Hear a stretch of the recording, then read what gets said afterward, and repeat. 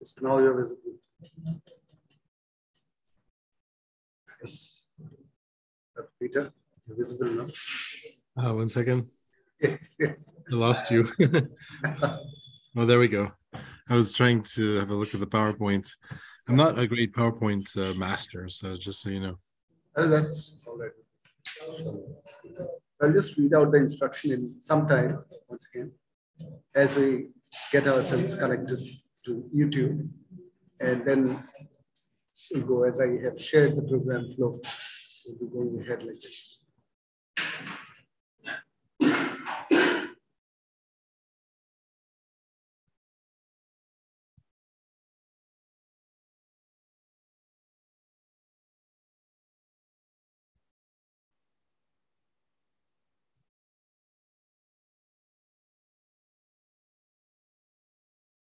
Okay, so I once again read out the instructions. So, good morning, everyone. We welcome you all to the one-day online multidisciplinary international conference titled Contemporary Trends in Humanities, Commerce, Basic and Applied Sciences, and Charting Sustainable Development, organized by Internal Quality Assurance Cell of Parle Tilak Vidyalaya Association's M.L.Dahanukar College of Commerce. Before we proceed, I request you all to kindly take note of the following, following instructions, that you may write your comments in the chat box, and you may ask the queries at the end of the session to our resource persons, and we'll be taking it forward to the resource person. And a feedback form will be circulated towards the end of the program. Kindly fill it carefully and submit it at the end of the session. This will ensure your participation and attendance for the day. Wish you all a rewarding sessions and enriching learning experience. So as we go ahead, to begin with, once again, welcome you all. I, Somnath Ramendra Deshmukh, Assistant Professor, Department of English, extend a very warm and hearty welcome to one and all present here for a one-day online multidisciplinary international conference titled Contemporary Trends in Humanities, Commerce, Basic and Applied Sciences, and Charting Sustainable Development, organized by the Internal Quality Assurance Cell of Parle Tilak Vidyalaya Association's M.L.Dahanukar College of Commerce, Mumbai. As the soul uplifting verse goes from Brihadaranya Upanishad, Sarve Bhavantu Sukhina, Sarve Santu Niramaya, Sarve Bhadrani Pashyantu, Ma Kaschit Dukha Bhagavad. Which means that not only the regions, waters, plants, trees, natural laws, and energies, but may all the creatures live in harmony and peace. Peace should remain everywhere. This, in a way, encapsulates the theme of this online multidisciplinary international conference. As I reflect on the process of the planning and preparation and the mode of brainstorming of the conference, I extend my deepest gratitude to our parent body, Parle Tilak Vidyalaya Association, for their sustained support. Our principal, who lead by example, Dr. D.M. Doke, who mentored us through the nitty-gritties of this process, and our vice principal and IQAC coordinator, Srimati Chandran Chakraborty, who mooted this theme of sustainable development and multidisciplinary approach. And through the process, she played a pivotal role in motivating us to explore the various dynamics and the theme in its entirety. The entire journey of the preparation was truly enriching, wherein the focus was on various facets of charting sustainability. Talking about the United Nations Sustainable Development Goals 2030 agenda, which invites us to work hand in hand in view to find collaborative solutions to alleviate poverty, protect the planet, and ensure that people live in harmony and peace. Given the unprecedented challenges of our times, especially the COVID-19 pandemic and its aftermath, the onus is on the academia and industry to reinstate the purpose of education, which must be in sync with the sustainable goals. And that's how our IQAC coordinator proposed that we take it forward. And we've got good humorous response also. In line with our traditional Indian wisdom, which is distinctively recognized for espousing holistic development and glorifying the symbiotic relationship among all the elements of nature, which will ultimately lead to self-preservation, accelerating growth and development.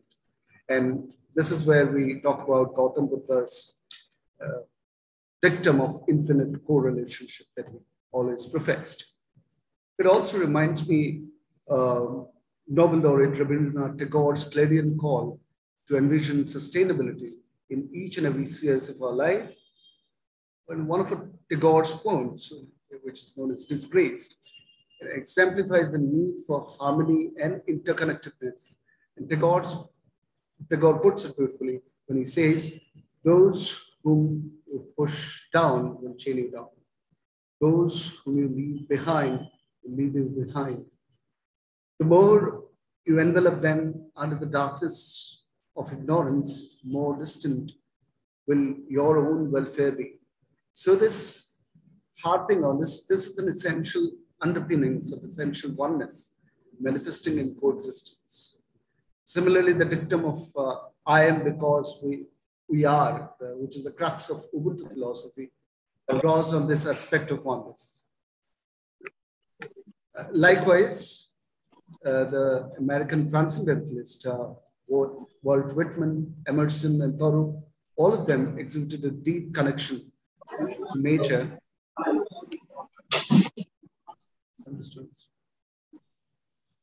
Deep connection to nature with a strong sense of social justice, something which the contemporary thinkers realize is essential for sustainability to be achieved. Okay. Thus, the conference is organized with a view to bring together people from diverse fields, and that's what we've attempted. Now, as we move ahead with the conference, I would like to welcome a beloved principal, great source of inspiration, and a statistician who is a voracious reader, to deliver the welcome address and to deliberate on the core of the conference. Yes, over to you, Doke sir. Good morning, all. Somnath, am I audible? Yes, sir. Yes, yes. Is my video on? I can't see my video here. Yeah, yes, it is visible also, audible also. Okay, thank you. Thank you, Somnath. Due to some technical glitches, I could not join at 10 o'clock as decided. Good morning, all dignitaries. We have been organizing this type of sessions, conferences. 1 minute. 1 minute, I'll just switch on to another device. Sure, sir.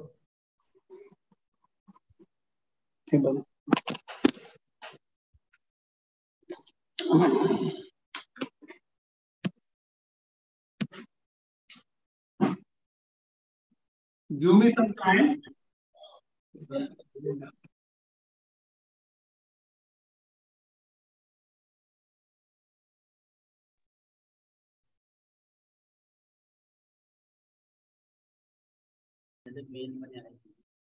On केला mail चालू केला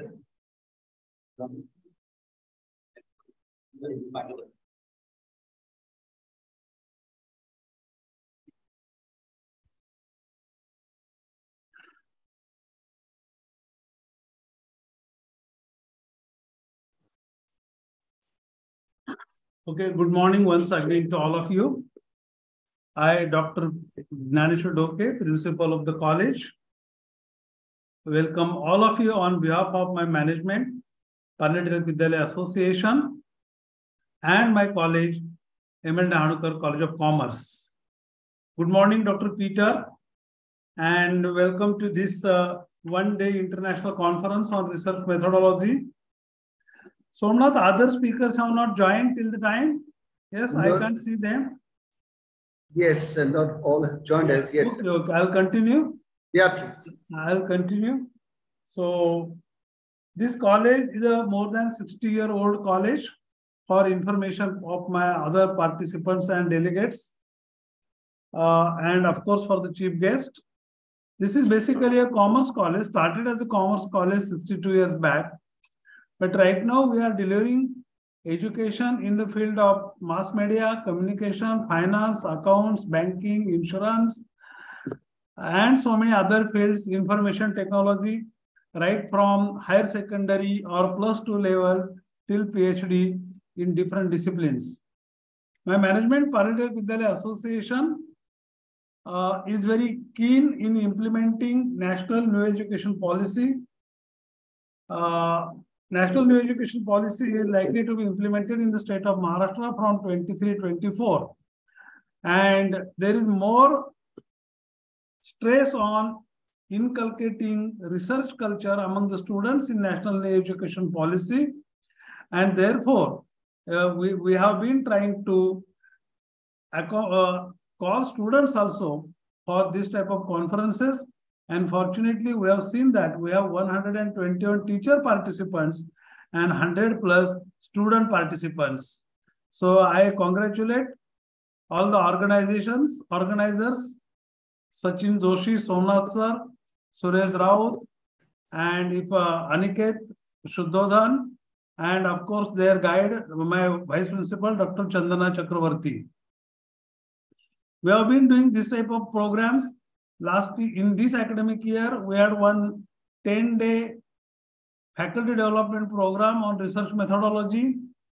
Then we had one short-term course of 6 days sponsored by UGC, HRDC, Human Resource Development Center of UGC. That was again in research methodology and specifically for using statistical tools, using different programming tools to analyze the data. Basically, it was in data analysis. And we had a program on R, we have Power BI, we had advanced Excel and SPSS. So many other things we introduced to the researchers. There were also around 40 participants, and it was also a good success. So this conference is an international conference dealing with several topics. It is a multidisciplinary. Here also, I think we have received 83 papers. Correct, Somnath? Yes. 83 research papers we have received, and some more we are expecting. Yes. This is going to be a one-day conference. Initially, we will have speakers till 1:30, I think, as per schedule. And then from 2 to 4, we will have paper presentation in different groups. We have made 3 groups. So there will be a paper presentation. Some people are going to present the papers and some may not present. We are trying to get it published through UGC journal, recognized journal or Scopus journals, so that it will benefit to participants also for their career development in future. And their research will have, say, good tag, that is, it is UGC Care Journal or it is a Scopus journal. So I don't have much thing to say on this conference, because all the participants are going to present the papers and our speakers are going to speak about our sustainable development program or our themes. So I will not take much time, and I'll revert back to Somnath. Thank you, Somnath. Thank you so much, sir, for being a great source of inspiration all and guiding us through the process and bearing with all our questions that repeatedly that we've come and approach you for being available. Thank you so much, sir. It was possible because of your support and guidance. Thank you, sir. So I now take it over from sir and take the privilege of introducing our keynote speaker of the day. And I really feel privileged to introduce him, Dr. Peter Shulman. Now, Dr. Peter Shulman is Professor of French and International Studies at Old Dominion University, where he was recently designated as Eminent Scholar. He is the author of the Sunday of Fiction, the modern French eccentric, as well as La Dana Livre du Siècle, if I have pronounced it correctly, so please correct me. So with Misha Zabutin, he has translated Jules Verne's last novel, The Secret of Wilhelm Stotzel, and a collection of his plays, 1002nd Night and other plays. George Siemens' the, the 13 Culprits, as well as a meditation on waves by Marie Dariusk, on waves. So Suburban Beauty, and from poet Jacques Schroeder, Adama from poet Celine Zins, and Ying Shen's collection of haiku impressions of summer, and Sylvia Barron's Superwheels poems, Pages of Travel. He is currently the co-editor-in-chief of a journal of eco-criticism, Green Humanities, and has co-edited the following books: The Marketing of Eros, Performance, Sexuality, and Consumer Culture, Chasing Esther, Jewish Expression of Cultural Difference, and Rhine Crossings, France and German in Love and War. His translation of Marie Neumann's play, Another Year, Another Christmas, was performed by the Haberdashers Theater Company in Columbia, Ohio, and New York City in November 2017. He is currently the second vice president of the Pacific and Ancient Modern Language Association, named as PAN. It's indeed a great honor and a privilege to have you as a resource person of your stature, and I request you to give us your enlightening keynote address. Over to you, Dr. Shulman.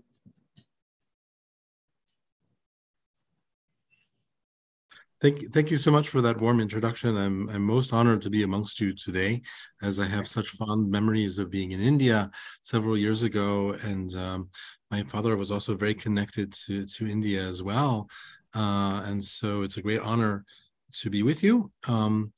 And of course, if anyone has an article to submit to Green Humanities, our next issue is on environmental justice. So you are all welcome and invited to send an article or an abstract. So I'm going to be very informal to a certain extent. I'm going to guide you through a PowerPoint. I'm not the greatest wizard with PowerPoint, but I think it'll be fun to do that today. And so I'm going to share my screen and then tell you what I have in mind. Have I shared it yet? Not yet. Of course, technology will fail. Yeah. Please oh, do I have the power to share? Or am I a co-host? Yeah. Just can I look into that? Yes, sir. You have the. Yes. And yet something is amiss. Let me see. Let me see. I got it. Yeah. How's that? Yeah. Now we can see it. Lovely, lovely. So when Professor Dahanukar invited me to this conference, I was very trepidatious, as sustainable development is something that I'm very concerned about, but not necessarily an authority on. My authority is more in literature, and in fact, as you mentioned, I'm a Jules Verne expert. And I was thinking about it, and I was realizing that the power of literature is very prescient, and it can be. And even though the title of the conference is on contemporary trends, I'm going to begin with a non-contemporary trend, a 19th century trend. But the surprise when I was gestating this idea was that this 19th century trend really does project into our century now. And many people have thought that Jules Verne has been very prescient. He's a father of science fiction. And therefore he was endowed with all these predictions about space travel and submarine travel, exploration. But that's not the Jules Verne that inspires me or that I'd like to share with you today. He was rather complex. I start with this quote from Gaston Leroux, whom many of you may know from his popular novels like The Phantom of the Opera. And he was startled when he was reading in the early 20th century Jules Verne novels, and he was saying, we live in a time when all of Jules Verne's imaginings on Earth, in the air, and beneath the seas are being realized so accurately and so completely that one can no longer be surprised if his novels enter the realm of reality as well.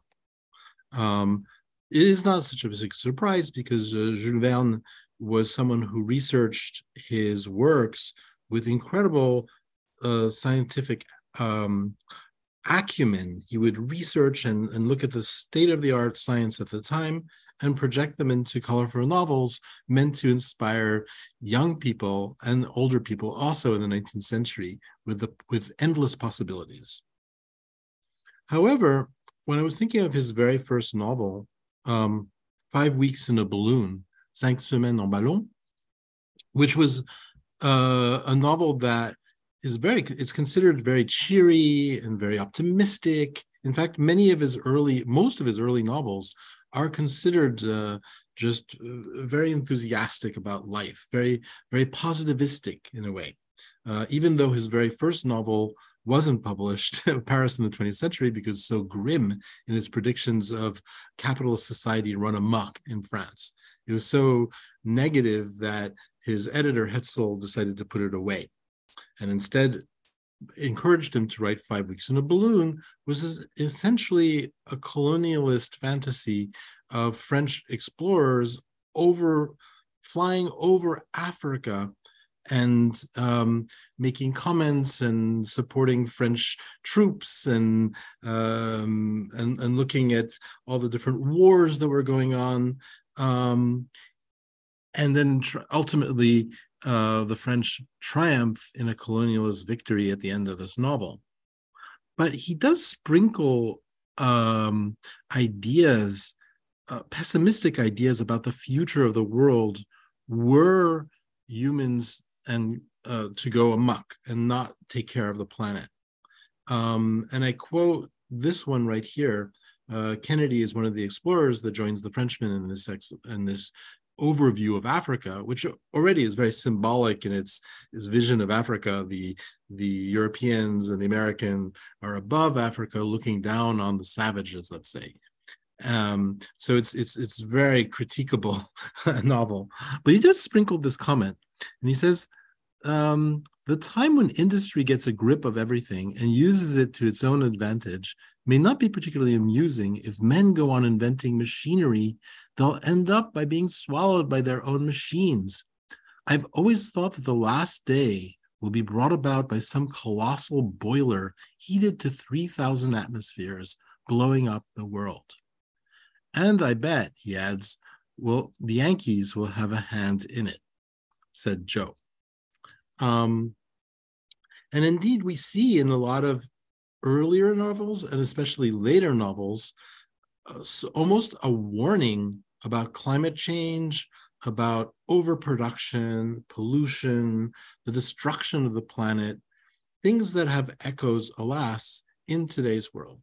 So his predictions go beyond just the fantasy science fiction ones of space travel and other explorations, but with climate as well, and sustainable development, as we shall see.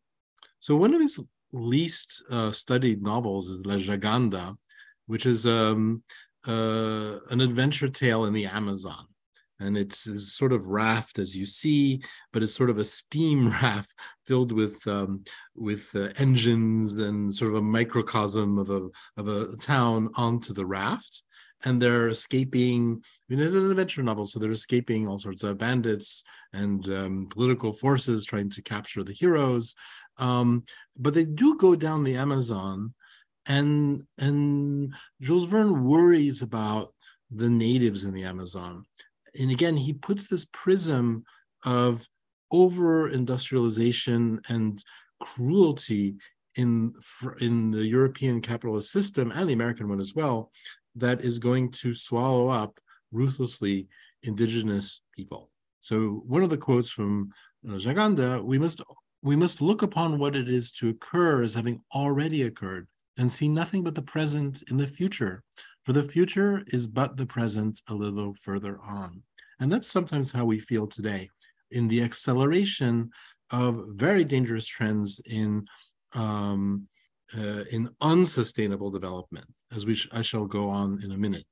Right now, I'm going to present certain themes in Jules Verne's work that haven't really been studied very carefully, and then see how they might project into certain situations today. So in that very novel, as he's going down the Amazon, he worries that the virgin forests, the tropical forest, would be destroyed for logging, essentially, which, of course, if we now follow trends in Brazil, for example, under the former president Bolsonaro, that's exactly one of the dangerous trends that he was doing, which was to cut down the Amazon forests for logging, and in the process, wipe out indigenous tribes near the logging that he wanted to enact. So Van also projects that that continent will grow old. Her virgin forest will fall under the axe of excessive demands made upon it. When that time comes, Africa will also offer the new races of the treasures accumulated in the breast for centuries. So that's a reference both to the Jaganta and in 5 Weeks in a Balloon. It's the law of progress. The Indians will disappear. The Indians in the Amazon, he says. Faced with the Anglo-Saxon race, Australians and Tasmanians have vanished. Faced with the conquerors of the far west, the Indians of North America are being erased. And one day, perhaps, the Arabs will be annihilated in the face of French colonization. So, of course, today that is not a very PC quote, but he is in the midst of French colonization at the time, which is actually being praised in the French newspapers as very heroic, romantic adventures in Algeria, in Tunisia, in Guyana. And Verne, even though he promotes adventure stories, has a great suspicion of what is going on at that time. And in fact, the suspicion also comes to fruition in one of his later novels. Towards the end of Verne's career, he became excessively pessimistic. His editor, who had basically tamed his negativity and pessimism towards humanity, died, and therefore he had free rein to give a darker vision of humanity. And he attempted in one of his last novels to create one last adventure tale in the Sahara and he modeled his hero over Francis Lesseps, who was an engineer, a failed engineer, who tried at first to dig the Suez Canal, but then had all sorts of failed projects, including this one, which was to flood the Sahara and therefore create a little ocean in the Sahara to make more commerce easily transmittable. In this novel that is supposed to glorify Lesseps, the engineer, the failed engineer, one of his characters comments about the worlds under these kind of crazy plans. Our planet has certainly met more extraordinary things than that. I don't mind telling you that the idea does occupy my attention at times. Although it's not an obsession with me, you've surely heard of the lost continent of Atlantis, which is covered today not by a Saharan sea, but by the Atlantic Ocean itself. And at definitely established latitudes, there have been many chasms of that kind, although on a smaller scale, I grant you. What happened yesterday could happen tomorrow, couldn't it? The future is humanity's great surprise package, replied Lieutenant Viette with a laugh. Exactly, my dear lieutenant, declared the engineer, and when the package is empty, the world will come to an end. So in a lot of novels by Verne, he talks about Atlantis as a sort of paradigm or an example of the ephemeral nature of humanity and their projects. They may have grandiose ideas about building cities, about empire building, but in the end, they wind up at the end of a sea. And the Saharan Sea is no exception because it's an impossible, idiotic project. And at one point, one of the characters also discusses the engineering follies at the time. And he says, present-day engineers really have no respect for anything. If they had their way, they'd fill the oceans up with mountains, and our globe would be nothing more than a smooth, polished ball, like an ostrich egg, with a convenient network of railways. So that's from that novel, Invasion of the Sea. And it's also talking about a major railway they want to do in addition to flooding the Sahara and all the nefarious aspects of that, but a major railway linking Egypt to almost to South Africa. And we know that there were many ambitious railway plans at the time that failed. And I'm going to mirror all these comments with examples from today, but a few more from his least studied novels. One is particularly pessimistic, the 5 million, the Begin's Millions it's called, and it's about a Frenchman and a German. They inherit all this money and they build basically dystopian cities on the west coast of America. One is dystopian because the German wants to create an industrial military complex city and exploit the workers, but then the French one is also dystopian, even though it's supposed to be utopian, but it's all about hygiene and the fear of germs and the fear of contamination. So it's not particularly utopian by today's standards. But the descriptions of the industrial complex, of course, could be written by Wordsworth in London or today in Pittsburgh or Cincinnati in America. And he writes, black macadized roads surfaced with cinders and coke wind along the mountain's flanks. The air is heavy with smoke. It hangs like a somber cloak upon the earth. No birds fly through this area. Even the insects appear to avoid it. And within the memory of man, not a single butterfly has ever been seen.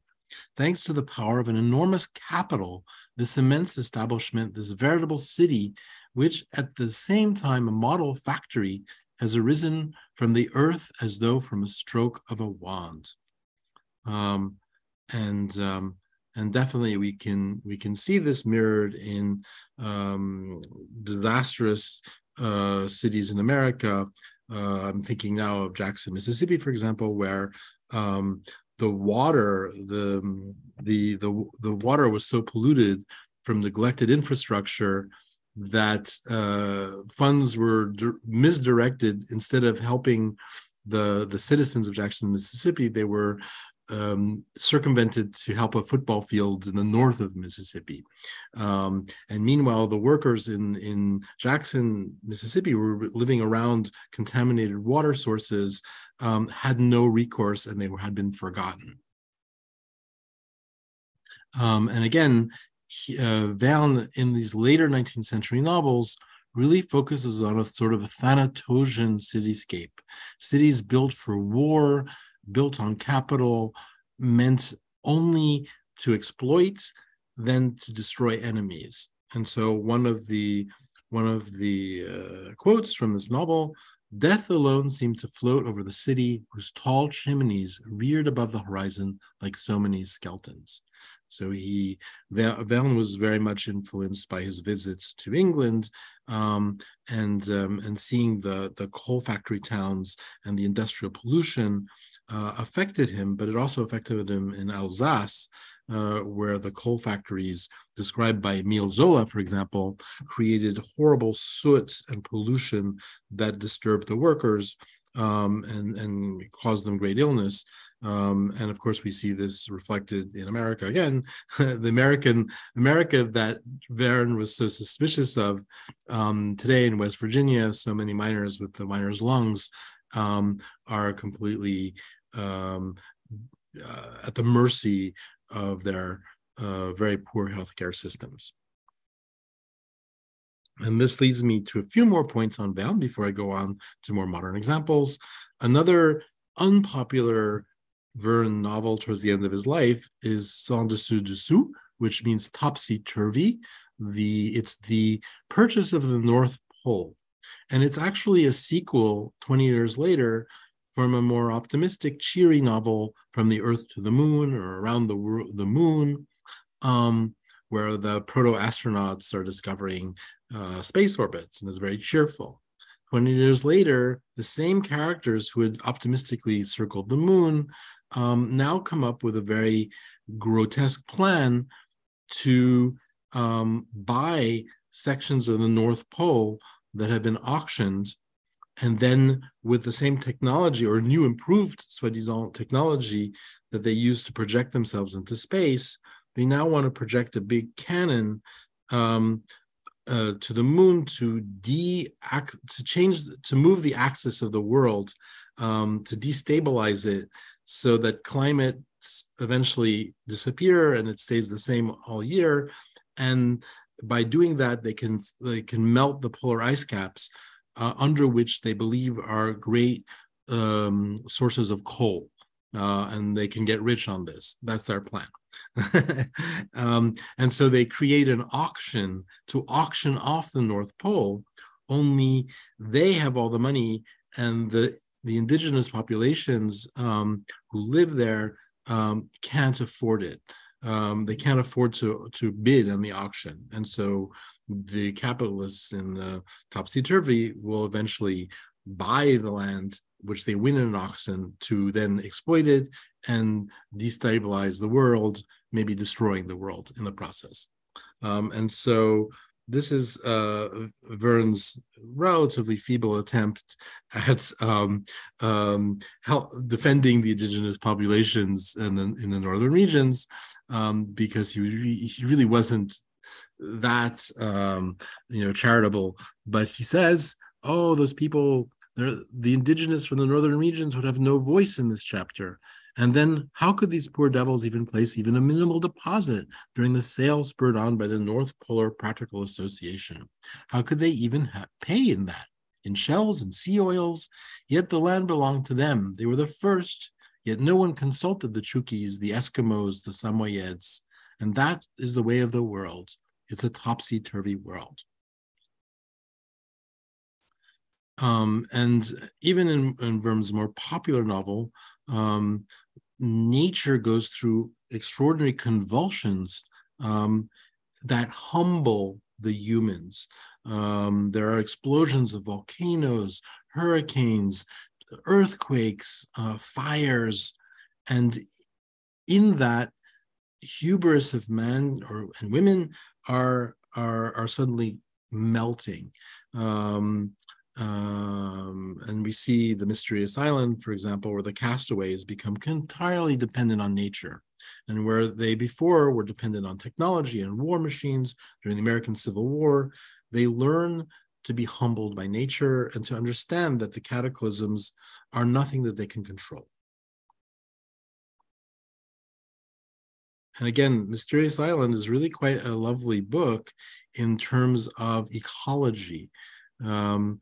Verne gives us many recipes of using nature to make clothes, to eat food from the plants, to heal, to clean the air, to clean the water.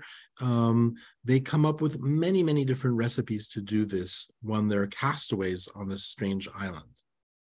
In fact, there are great passages of botany in the book where Verne proposes certain healing characteristics of all the different exotic plants on this island.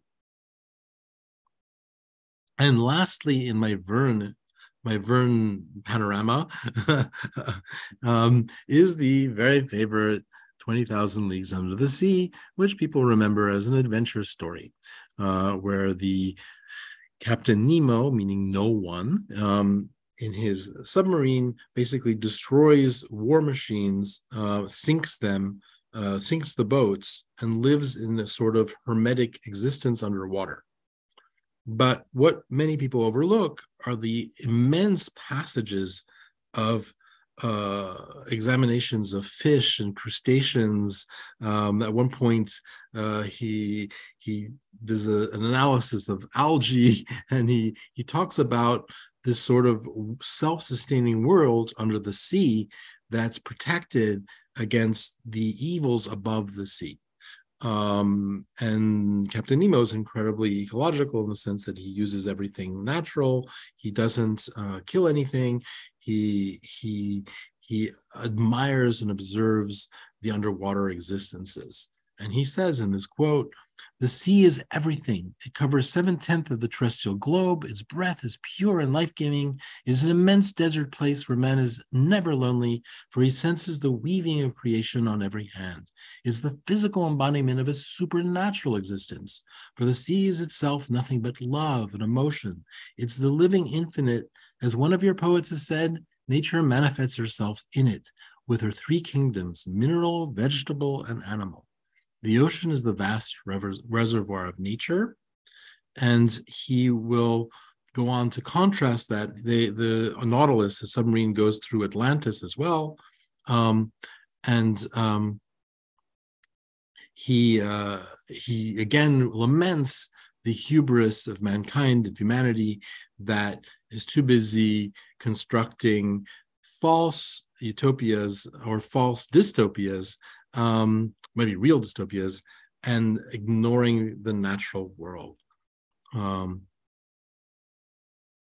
at last, this romantic Captain Nemo pointed to his prodigious heap of shellfish, and I saw that these minds were genuinely inexhaustible, since nature's creative powers are greater than man's destructive instincts.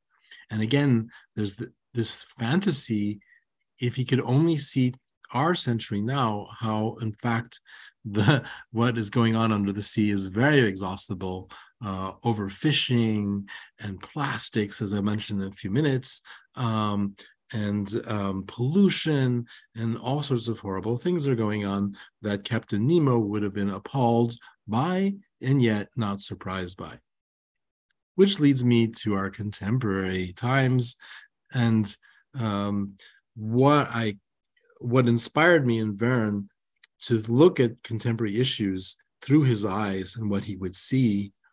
I think of the Congo right now, the Democratic Republic of Congo, and the horrible things that have been going on there in the last 20 years. Here are the coal deposits that are being burned and creating all sorts of pollution.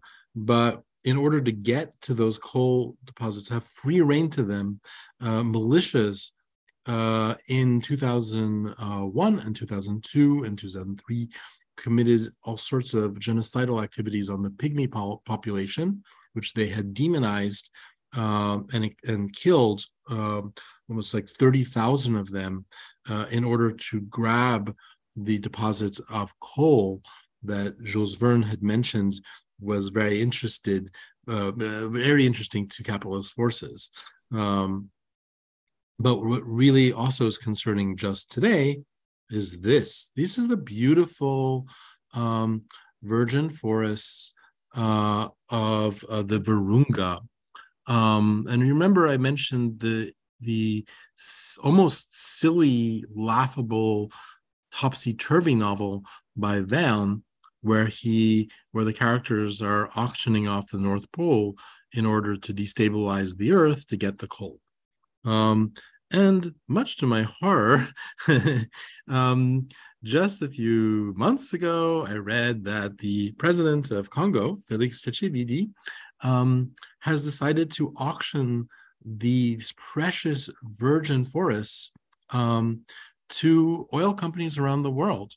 And I'm quoting him, and his quote is, "Our priority is not to save the planet, but to feed the poor in Congo." He was extremely disillusioned by recent trends in Europe. Norway, for example, which was very known for sustainable forests, was suddenly digging for oil offshore. And the Ukraine war, the Russian war has increased desires for oil and made him very depressed. and Tshisekedi, just 3 months earlier from his proclamation, was in Glasgow for the Conference of Global Leaders on Climate Change and was awarded $500 million to protect these very forests. And then he realized that for the oil, he could get $32 billion, and it was totally worth it, even if it destroys the planet, which, of course, it very well might, because we need these forests for oxygen, but also it is in this incredibly beautiful park called Virunga. Maybe you've seen there's a documentary that was done maybe 10 years ago, 12 years ago, called Virunga, where it's one of the greatest gorilla sanctuaries, and the guards there, the forest rangers, had been doing an incredibly heroic effort to protect the park from poachers and soldiers from invading militias who wanted to poach as well and maybe dig for things. And they were endangering their lives to protect the forest. And now the president of Congo is basically sold or auctioning off the entire forest for oil production. And that has absolutely catastrophic visions. For one, the spill off of that would contaminate the Congo basin. And there's a lot, there are the peatlands here, and the rainforests in the Congo basin store carbon. And we know that they're mining like crazy here for the cobalt from which we get our cell phones, for example. And there's a lot of exploitation there. Most of the people funding these mines are from either other countries or invading armies like Rwanda and Uganda, with their proxy militias trying to extract the minerals, but exploiting the workers terribly who are not getting anything. And the president of Congo thinks that by selling the oil in the auction and the land, that it will trickle down to the people, but that has absolutely failed in two other countries nearby, Equatorial Guinea and Nigeria, which had a similar plan, but they had horrible spills of oil that killed a lot of people and polluted a lot of land, and also did not trickle down, unfortunately, financially to the poor. So the peatlands are particularly scary too, because the chain reaction would unleash the carbon. There are billions and billions of carbons being stored in the peatlands, and that would be released into the air and pollute the world to a cataclysmic condition. And if that weren't enough, charcoal and deforestation in Congo has also run amok in the Mata-Meava forests, where whatever forests are not being auctioned off are being destroyed for charcoal. So if you find a model more comforting in South America, you would be hard-pressed because to find another more scary novel example than in Ecuador, which also is inspired by the auctioning off of land and forests desperately, which we need for air, to Chinese oil companies.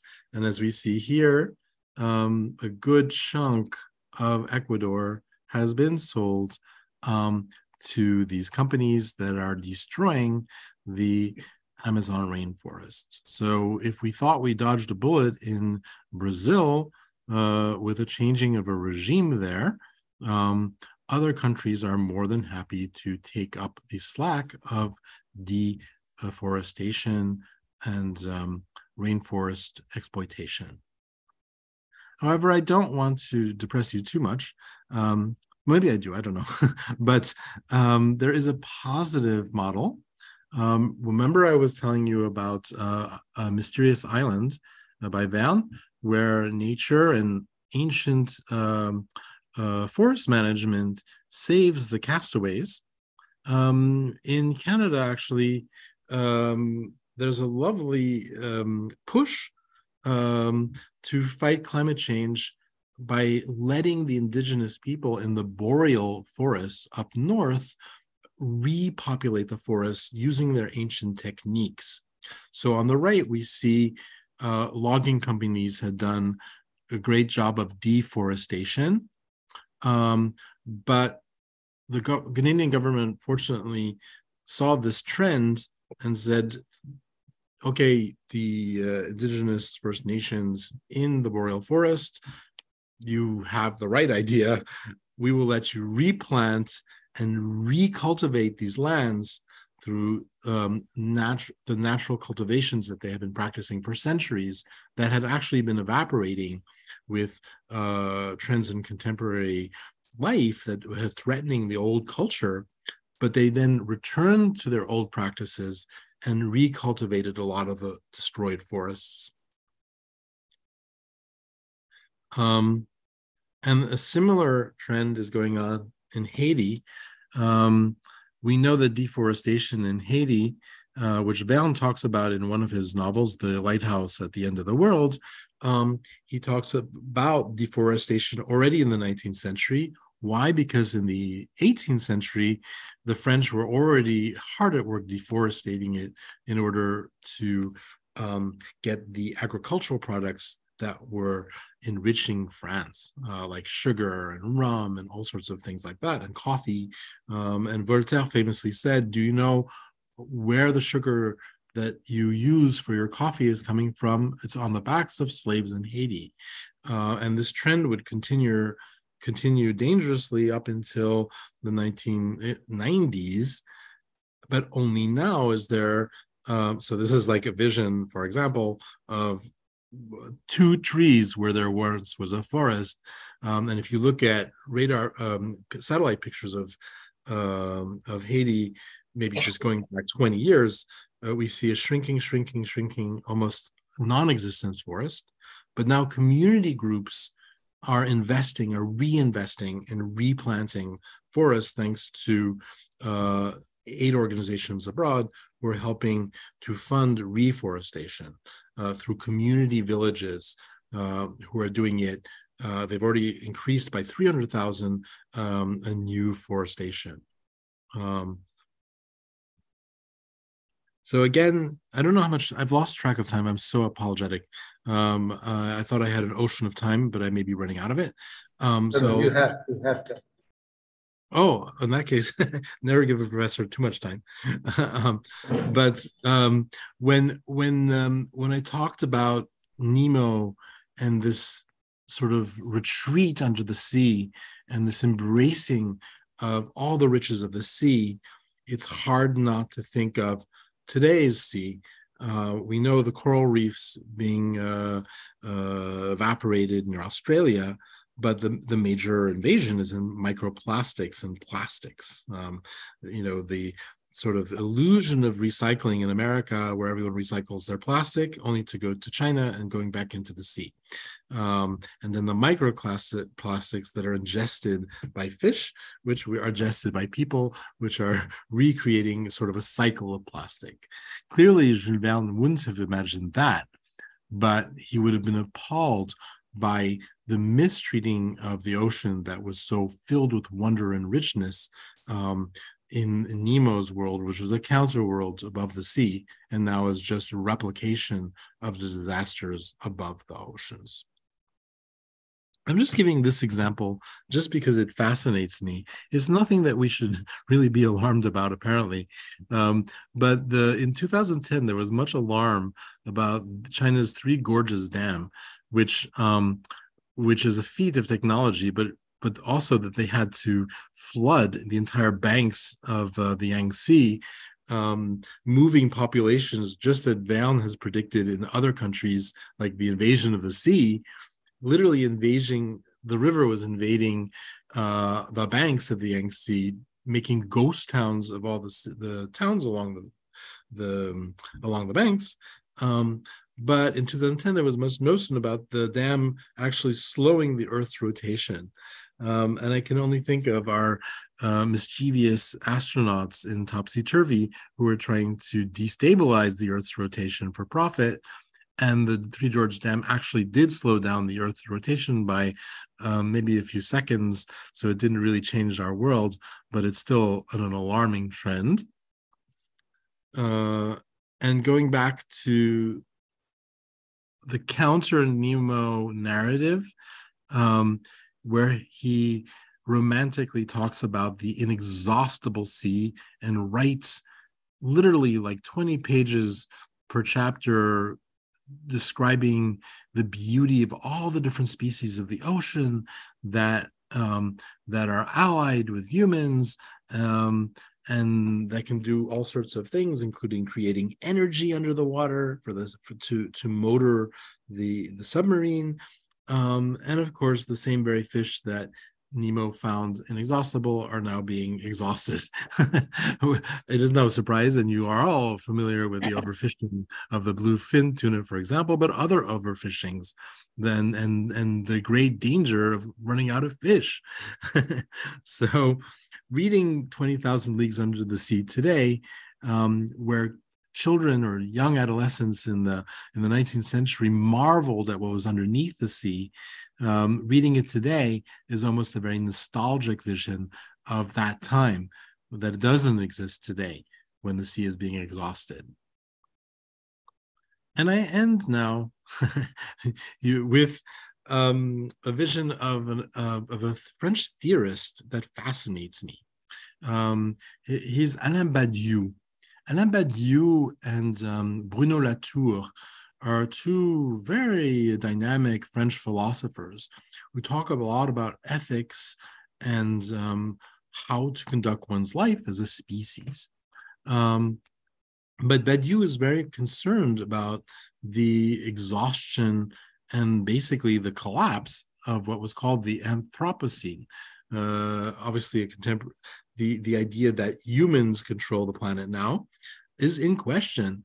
And Badiou writes a lot about this in his ethical treatise, for example, Ecology and Metapolitics, where he worries about this Anthropocene vanishing, and with just cause, for all the things that I mentioned above that perplex me in today's newspapers. And he gives a very step-by-step ethical treatise that could really emerge from either 20,000 Leagues Under the Sea or Mysterious Island, which were framed as adventure novels, but really are ecological tales of how to respect nature, how to use it to one's advantage without destroying it, the healing properties of nature, the self-preservation of humanity through nature. Badiou constructs very similar narratives in his philosophical treatise, encouraging us and warning us about the two trajectories. The one trajectory is the Vernian approach that we see in Mysterious Island and 20,000 Leagues Under the Sea, the respect for nature, the construction of nature as an ally, the growth of nature, and of course, the respect of nature as a destructive force that not respecting it will do, as we see with climate change today. And the increase of hurricanes and floods and fires. And then quotation. Oh, I'm about to finish. So. No. That was some background noise. Please excuse us. Oh, no, not at all. No, not at all. No. I just wanted to end on that note, the two trajectories that Badiou enunciates, and the political questions that the Anthropocene can vanish or it can be preserved. And we know the dangers are right there in front of us, especially these alarming, catastrophic conditions in Congo right now or Ecuador that will literally cause the end of the planet, not nuclear war or things like that. So these are just my musings. I would have loved to have constructed a paper maybe with all sorts of theses and antitheses, but I'm confronted with these issues and I'm really grappling with them. And sometimes when I grapple with issues, I return to Verne, who's not the greatest philosopher. He's very much an emblem of his time, and he's for sure not a projector into the future, but there are nuggets in him that I find interesting today to grapple with modern conflicts. So that's basically my tale from Los Angeles, California right now. And I know it's a bit of an eccentric one, but that has come out of my readings of late, whether it's the New York Times, whether it's Badiou, whether it's Jules Verne, or all sorts of Canadian authors, which I can tell you about as well, that I didn't have time to talk about today. So thank you so much for listening to me. I feel that sometimes I'm like Captain Nemo myself underwater, and it's good to resurface sometimes with such good company. It was lovely listening to you all through. Yeah. So we are just starting for some questions that comes to us. Just give us we are, as you're talking about the whole element of Anthropocene, that's aspect of Anthropocene that it's, would you elaborate on this a little further? Because Anthropocene now, as we understand it, has its correlationship with time as well. How since time immemorial, the ecology has been affected by the activities of humans. So all those elements, like how do you see that we've responded? In the sense, we have responses from eastern coast as well as the western, east and west both. So how do you see that others are taking this? As just it calls to my mind, the writers like Amitav Ghosh and others, yes, who have explored that element. I love Amitav Ghosh, and I would have talked about him, but I'm hardly an expert. I read him for pleasure. Yeah. So if you talk about how, Jules Verne maybe, or in relationship to this, because I guess the theorist, if I'm not missing out on the theorist, Dipesh Chakraborty also has. Yes, absolutely. There are many people who talk about the Anthropocene. It's very much contemporary trends in all sorts of different literatures and articles and essays. It's something that worries us with reason. And of course, Verne didn't have that term, but he does talk about it very closely in Journey to the Center of the Earth, which again can be read in comic book versions, or it's the actual version, which is filled with this sort of like time travel almost. They go down and they follow these codes, and they see the pre-Anthropocene. They see dinosaurs, they see mammals, they see cavemen, they see all sorts of other worlds down there, and basically they're descending into time. This is a vision of the past that frightens them and inspires them at the same time, because they see that humanity could revert to that, or do something more enlightened and make the world better. Or on the third solution is to destroy everything. And in fact, when they come to that idea, the voyagers down there are expulsed from a volcano in the middle of Iceland. And in many of Verne's novels end in explosions, cataclysms, destruction of things. And unfortunately, the voyagers are expulsed and they come out of the volcano alive and chastened by the experience. But other times, like there's a novel called The Golden Volcano, where greedy developers are trying to get gold in a volcano and they make a mistake and they try to blow it up, and they get blown up and it blows up everything around them. Very, very often in Verne, either nature takes the place of humans and punishes them for their follies, or the humans do something stupid and they themselves get blown up. And so Verne very much talks about Anthropocene kind of themes without actually using that word. But definitely Voyage to the Center of the Earth is definitely like a reflection of, wow, this is where we were, where are we going now? And we could easily not be on the top of the chain anymore. Correct. That's what I guess you've talked about, the convulsions of nature. All the time. Almost every single novel has storms, fires, earthquakes, explosions of ships, explosions of volcanoes, explosions of coal mines, Thanatojan experiments with weapons. There's definitely this theme of complete nuclear, not proto-nuclear destruction. It doesn't have to be a nuclear bomb, but there are other things that can destroy the world. And he's very, very susceptible to that. Somehow that, again, yes, please. Yeah, please. You're saying so. I mean, again, most of his tales are cloaked in an appeal to adolescents to make them feel good and cheery. But there are always this underlying image of destruction, pessimism towards humanity, the absolute conviction that humanity will destroy itself because they can't contain their thanatos basically, and greed. It's pretty, he had to curb his negativity, his pessimism to sell books, but it was constantly there.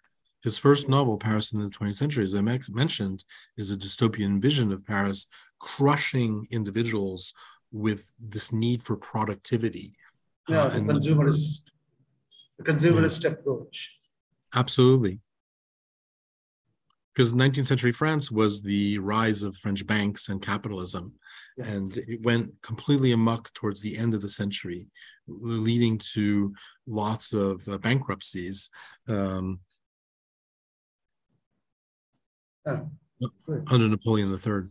But again, his minor novels are the ones that are most wacky, like The Invasion of the Sea, The Flooding of the Sahara, which actually came from a project by Lesseps, the engineer who helped the Suez Canal, wanted to do that, wanted to flood the Sahara and put boats on it, with disregard for the people there. And this we see constantly in Verne. He was not, he wasn't evolved in this in terms of PC natures in the 19th century. He was very much tried to promote a colonialist agenda, but he does talk about that a lot. Okay. Protecting the indigenous. Oh. So this is what, and then as we see that there's a lot of research happening in this regard of dystopian elements, and especially if we talk about extending it to digital dystopia. There are digital dystopic novels and writings, and there are possibilities of getting into research on those areas. So how do you look at that area to be explored now? Now, there's a question here that from the viewer that we are receiving, that current trend, how do you see that digital dystopic novels or digital? Yeah. So how do we respond to that? What are the possibilities of research in those areas? Oh, they're very fascinating ones in Canada and Quebec. Catherine George, for example, writes a lot of these novels that are these dystopian visions of digital situations and replicants and people living underground, and now we're seeing the sun, and in Canada, it's very, very cold a lot of the times, and so there's this idea of retreating, but then there's also like this proliferation of technology that alienates most people, and that's why a lot of Québécois write nature novels and novels in the forest. But Catherine George is a fascinating writer. She does capture this out of control technology that alienates more than it helps. And this we see, we don't have to be dystopian or digital to know that this is going on today, that has been going on for the last 10, 15 years. The famous book, Alone Together, that was just about social media 20 years ago, alienating more than it was bringing together, is something that's multiplied millions of folds by the digitalization of just novels and things like that. So that is not new. I mean, Blade Runner even talks about it's like always Philip Dick talks about constantly this feeling of robots not just replacing humans, but we can't tell the difference anymore between them. I don't want to keep on going about Verne, but Verne also talks about this in one of his most gothic novels called The Carpathian Castle, where a mad count who's in love with his opera singer who died creates a hologram of her and becomes obsessed and scares all the people in the village. But then he has all these diabolical experiments to digitalize basically Transylvania. And that also ends in this major explosion of his diabolical castle. But the hologram survives. So most of it ending in a sort of explosion, volcanic eruption that we are seeing, right? Or many of his writings, isn't it? So that you're saying there's these kind of eruptions, and somewhere it just calls to my mind those kind of Eastern philosophy, though I don't know, Western mode of the standpoints have always been a linear process, probably. But in Eastern line, we see that as a circular mode, that how we have this idea and theory of Trinity as Lord as creator, sustainer, and destroyer. Yes. Yeah. So the part of destruction is not minus the process of creation. So probably we are, as you are seeing, as you are charting the whole process, and most of us are in a state of deep anxiety with various things happening. Probably we are just getting into a process of renewal that even probably Jules Verne tried to highlight, implicitly highlight. That's not just an observation that I have to make. Yes. Yeah, it's definitely there.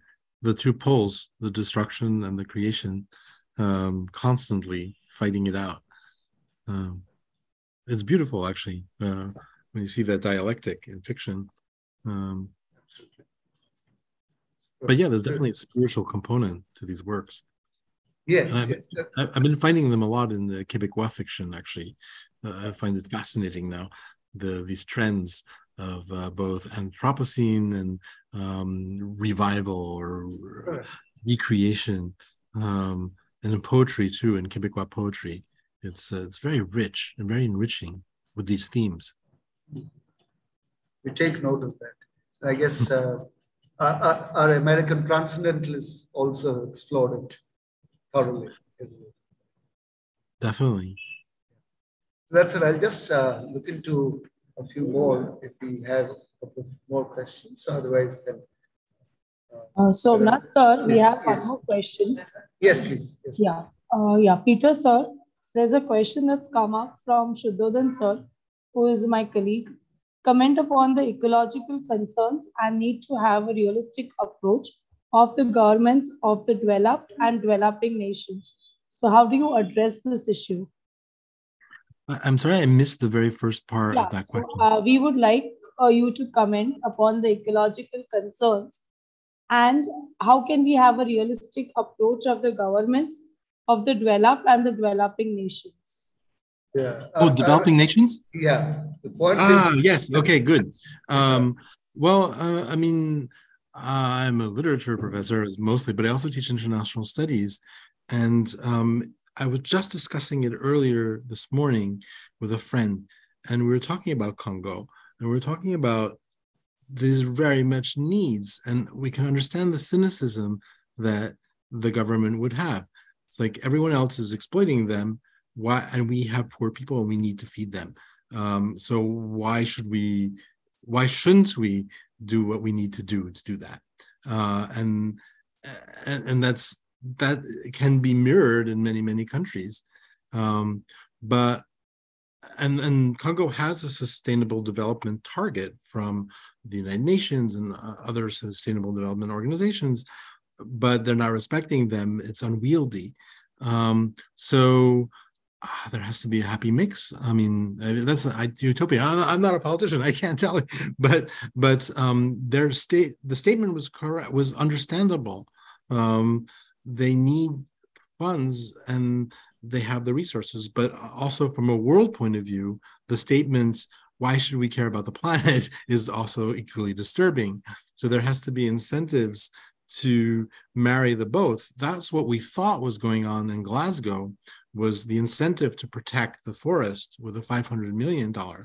But billions of dollars seems much more beguiling than the 500 millions. So back to Jules Verne, he would totally understand that the greed is far stronger. And unfortunately, if we thought that could be the solution, yes, absolutely, drill away, and then that'll be the end of your problems. We know that this is not going to be the end of the problems. On the contrary, we see every instance where that is going on, that it actually causes war problems and no sharing of profits. The two examples I gave you are just two of many examples, Equatorial Guinea and Nigeria, but it's replicated so many other times. no matter where, even the pipeline in America, where they said, no, don't worry, there's never going to be any leak. Of course it leaks. Of course it destroys. So I think there has to be a balance in the sense that you need to understand the developing countries, but also give more of an incentive not to have the destruction of things. We all live on this planet. And yes, there's huge amounts of hypocrisy and brutality. But that doesn't mean it's a license to give up. So a happy medium has to be in order. And I'm not understanding, I mean, I need to speak to more Congolese. I know the situation there is dire. There are wars in the Eastern Front. The exploitation is catastrophic, but this particular project is beyond the catastrophes that are already going on, because that is the destruction of the planet. And if the destruction of the planet happens, you can have all the billions you want. Not only are you not going to feed your poor, but there won't be any poor to feed because there won't be a planet to feed. So that's of the crucial nature. I don't know if that answers. It's a very simplistic answer. I don't know. I'm not a savant of the UN or anything like that, or a politician. I'm just giving you a very informal point of view. But it is something to be we are concerned, and we have to show concern too for those countries. Thank you, sir. The developing countries are out of control also. We see this in America, but also China. There's no control, no incentive. There's too much corruption. The Yangtze is one of many, but there's so many other instances of pollution and ravaging and hypocrisy. Exactly. That's what you initially highlighted about the ravages of capitalism that has been, and the impact of it somewhere or the other, the impact is on. So that's what, another question that comes interestingly is the role of cinema and literature probably can play a different role in this towards the sustainability. Yes, if I hadn't been fixated on Verne and all that, that was my fixation, I would have talked about cinema, which is really my passion. And of course, that's the tool that we can use to enlighten. There's so many, so many African films about ecology, Virunga being one of them, but that was 10 years ago. But there are other ones like Limier about the waters being polluted and the ways we can stop that, for example. But there are tons of examples of documentaries or fiction that talk about the destruction of the planet and ways that we can revert that. There in and of itself is a wonderful project for a book, I would say, and perhaps you have inspired me to work on that. But cinema, I mean, I mentioned Blade Runner for one, but there are millions of them, millions of examples of both dystopia and healing powers and efforts of normal people to thwart this massive destruction. Of course, the accordion of examples is not at my fingertips right now. However, they're there. Yes, that is what. So but yeah, cinema. If I were to talk to you again, that would be my plan would be to give you cinematic examples of sustainable development ideas. We look forward to that. Oh, good. Me too. You've given me a great idea. Yeah. Have a workshop kind of thing in cinema. Hollywood put together. That's true. I'm here now. Hollywood is a paradigm for excess and destruction and fantasy and illusion as well. So true. So it's and we have our Bollywood, Tollywood, Indian cinemas, as you know, going. Oh yes, Indian cinema is completely enlightening. Of course, my favorite is Satyajit Ray, but there are so many others Ray is about forerunner. Right? Yes, exactly. Good. So that's what. I guess there is endless conversation. There's a lot to learn and hear from you. It's very difficult to just wind up such an intellectually stimulating session. But as we're nearing the time, I think we have come down to this. Nancy, ma'am, if I can hand it over to you. Yes, sir. Thank you. So I just sent over to Mansi ma'am for proposing a formal vote of thanks to you, Peter, and look forward to meeting you in person soon. Thank you so much. I'm deeply honored, and thanks for indulging me in my idiosyncratic visions. Goodbye. Therefrom the creation happens. Yes, Mansi, so Peter sir, thank you so much for sensitizing us on the topic of sustainable development. It was really a privilege to hear your views on Jules Verne's concern, large agenda, the invasion of the sea, dystopian novels, talks of convergence of nature, around 20,000 leagues under the sea, and the futuristic work. Your sensitive portrayal connecting to contemporary times through the events of Congo was really great. You were very well highlighted of how environmental destruction is happening across Congo under capitalistic forces. Also, the attempts of community groups of Canada, Haiti, and attempt of reforestation. I'm sure it was a great value addition for all of us. Thank you so much. Thank you so much. I look forward to meeting you in person soon. Yes. And I request you to wait back if you can, because we have our next person who's head of the Department of English at University. I can't wait to come back to India. She'll be highlighting on critical elements, and she has done her PhD from Germany, Heidelberg University also. So she has this East-West connection deeply embedded in her. Yeah. So I would request you to wait back a little through the conference. Yeah. So I hand it over to. Thank you again. Yeah. Thank you. Thank you for the invitation. I'm incredibly honored and delighted. Thank you, sir. Good night and good conference. Bye. Thank you, sir. Thank you, sir.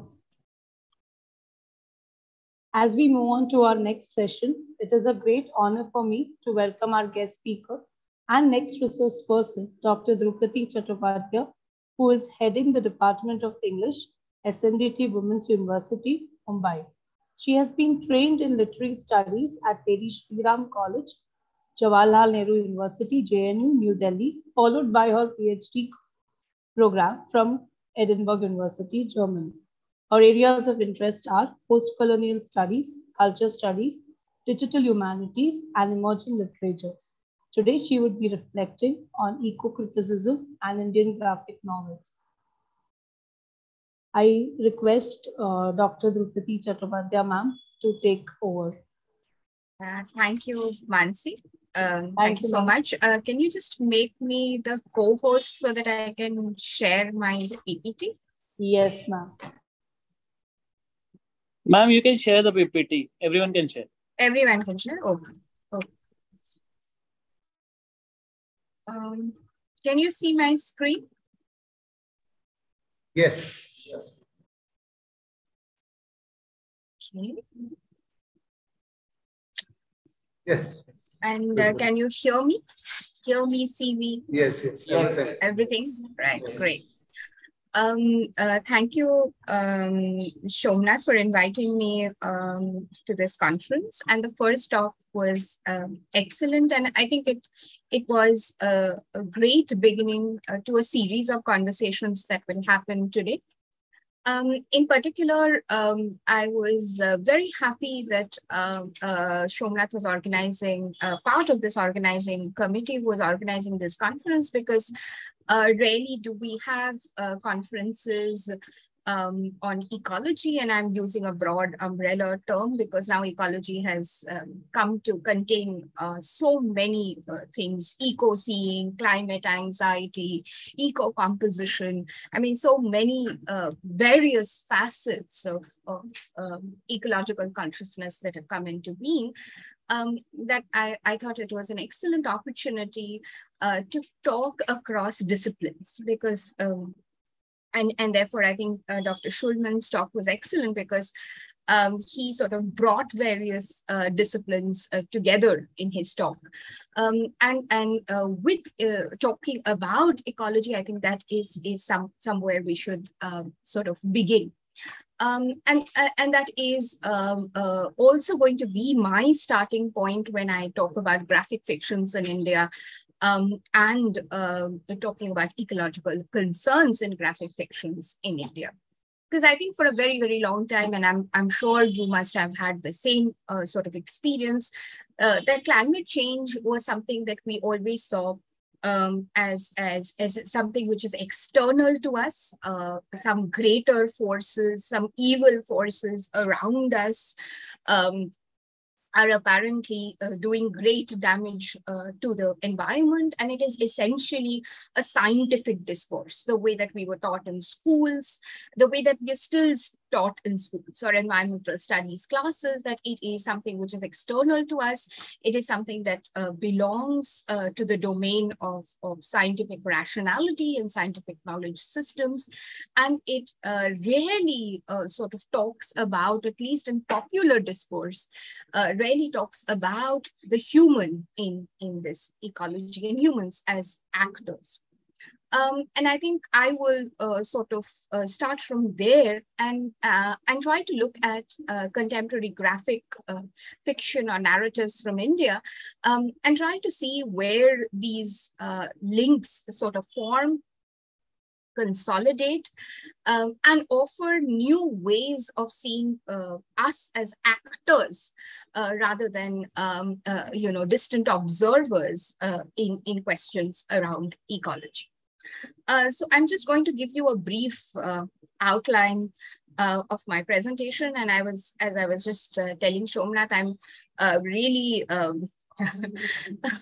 really, in a sense, a little ashamed of my presentation skills, because they're very, very basic, but I hope you will get the point. So this is how how I've structured my presentation, understanding that this is a more, a mixed sort of audience. I will begin with why, what, and how. Why am I talking about graphic novels? What are they? And how do they concern us when we talk about ecology? The second section of the presentation will look at two critical concepts that I feel sort of come together when we talk about graphic fiction and climate fiction, which is in the form of graphic fiction in India. And I'm going to be talking about eco-criticism. Eco-criticism is a very, very general sort of idea, but eco-criticism and the post-human turn. And in the third section, I will try to use these sort of frameworks to read certain contemporary graphic fictions from India. There are many. They're sort of, the market is sort of now exploding in terms of the number of graphic fictions that are coming out of India and that concern the environment. So I've picked up certain, again, very canonical ones, but nevertheless, this is more like an exploratory sort of lecture. So I hope you will bear with me. So the very common sort of question that we ask are used to cartoons, comic strips. So what are graphic fictions? Are they comic strips? And should we read them like comic strips, the way that we are familiar with when we open a newspaper every day? So are we going to read them as cartoons? And therefore, the major question, the major genre question, as it were, is what is a graphic narrative or a novel?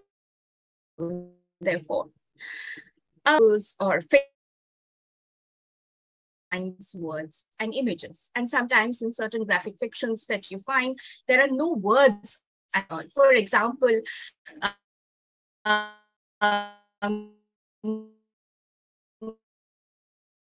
if you look at a very, very called Apu Pen, a number of his novels actually are only about images, right? So there are images after images after images forming a narrative, right? So sometimes it is not even a combination of words and images, but it is a continuous narrative. There is no specific length to graphic fiction. Again, they are of varied lengths. Some are very short, only a few pages. They are self-contained units, which are very small pieces, and there are ones which have a full length, sort of like I don't know whether you can see this on my screen. Arijit Sen's River of Stories, which is a novel in India, and you can see that it is a novel-length work. So some of it is a book-length work, some of it is short fiction. So you have a number of anthologies, for instance, in graphic fiction in India in particular. The Oxford Dictionary describes it as a full-length, especially science fiction or fantasy story, published as a book in a comic strip format. So I think the comic strip format is quite interesting in terms of how it is, how we can understand it, that it is not necessarily a comic strip, but in a comic strip format. And this is a distinction, I think, that we have to make as readers, as discerning readers of graphic fiction, that they are not supposed to be consumed as comic strips, but they are in the format of the comic strip, which makes, and I will talk about it, which makes the readers' sort of participation or entry into the format a very interesting sort of mix of participatory as well as sort of a distant reader, and we'll talk about, right? And something that we need to remember in this regard, which is very, very interesting and very different from the other kind of literature that we are very used to reading, that it is a very, very recent sort of genre that has come into being as late as the 1970s. So the first graphic fiction, as it were, is Will Eisner's A Contract with God and Other Tenement Stories, a graphic novel, which was published in 1978. So it is a very, very recent sort of format, right? And I think that sort of allows a lot of contemporary issues to be foregrounded in novel ways, because it is a format that is developing, as it were. It has not completely taken shape. It is not necessarily the dominant form, quite the other way around.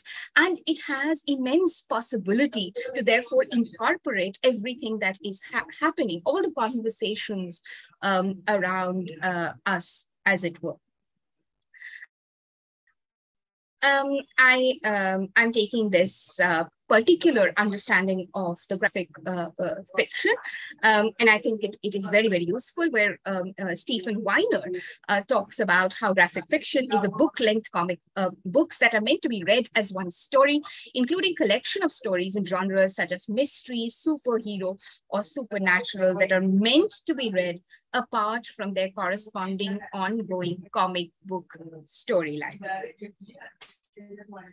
And why are we talking about, now that we have more or less figured out how do we sort of understand graphic novel, what is a graphic novel, what do we mean by a graphic fiction? The next question that I promised that I would be talking about is, why talk about graphic novels in India in connection with ecological narratives? So one is that, in particular, in graphic novels in India, we see that the graphic novel form in India has responded to issues which have been considered too politically conscious for Indian writing in English. And here, when I talk about the graphic novel, although it uses a number of languages, as you will see, it is essentially multilingual, uses a lot of the predominant language of articulation has remained English, right? But what it has initially essentially done is responded to particular socio-political, very topical issues with which a lot of dominant literary practices have evaded, right? Which includes talking about partition, which includes talking about the emergency, biographies, very innovative biographies, lived biographies, if you can term it that way, of Ambedkar and Phule, for instance, and a host of other questions like alternative sexualities, child sexual abuse, and definitely ecological concerns, something that for a large number of, a host of Indian literary practices have ignored over a period of time. So it has, as a new genre, it has incorporated a lot of topical issues which are of our concern.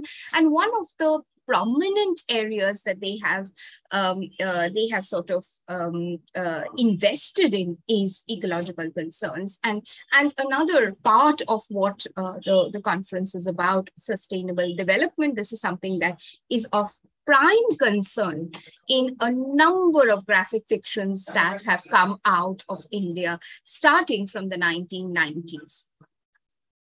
And it employs, very, very interestingly, something that Professor Schulman was hinting at, is it employs, although it seems like a form that is very elitist in its concern, or in its presentation.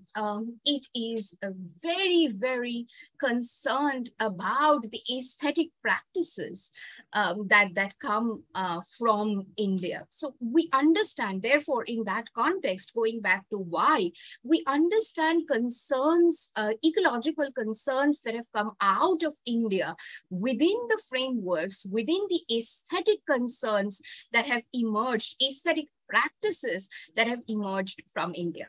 For instance, a lot of graphic fiction in India, which is again that concerns that highlights the concerns of climate change, for instance, will employ traditional aesthetic practices of Adivasi populations who have been, who have been affected the most in terms of climate migrations, and their aesthetic practices have been obliterated. They do not feature in the popular medium. And as I will try to show you, that these are the sort of aesthetic practices that make way into the graphic fiction that you will read about climate change in India, which makes it sort of doubly productive in the sense that not only are they talking about concerns, climate concerns from the perspective of India, but they're also employing strategies, aesthetic strategies that have come out of India.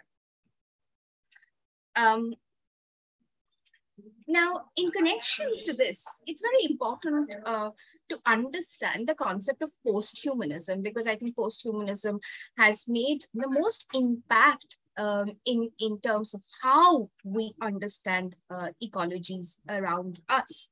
Because as students of social sciences or humanities, we are very, very familiar with a very Eurocentric, version of events, of historical, political, geographical events, cartographies around us, that we have, we are very comfortable, stable sort of cartographies that we are familiar with. They all come from this understanding of human beings at the center of the world.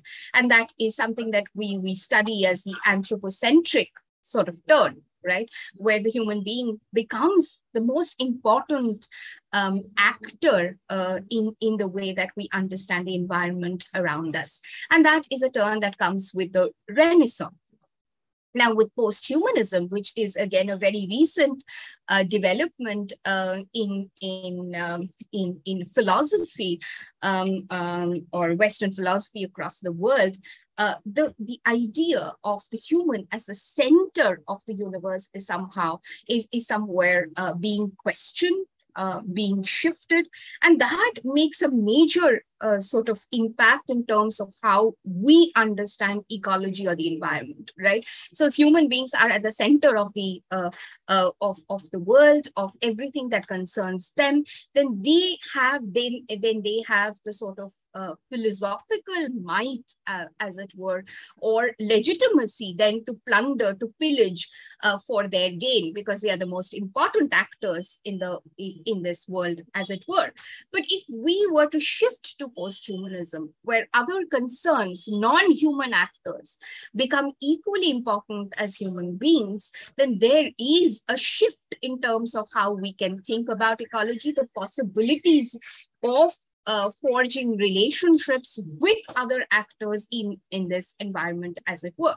So I'm just going to quickly run you through what we mean by posthumanism and how important is the human in posthumanism, as it were. So Keeling and Lehman in Oxford Research Encyclopedia talks about posthumanism as a philosophical perspective of how change is enacted in the world, as a conceptualization and historicization of both agency and the human.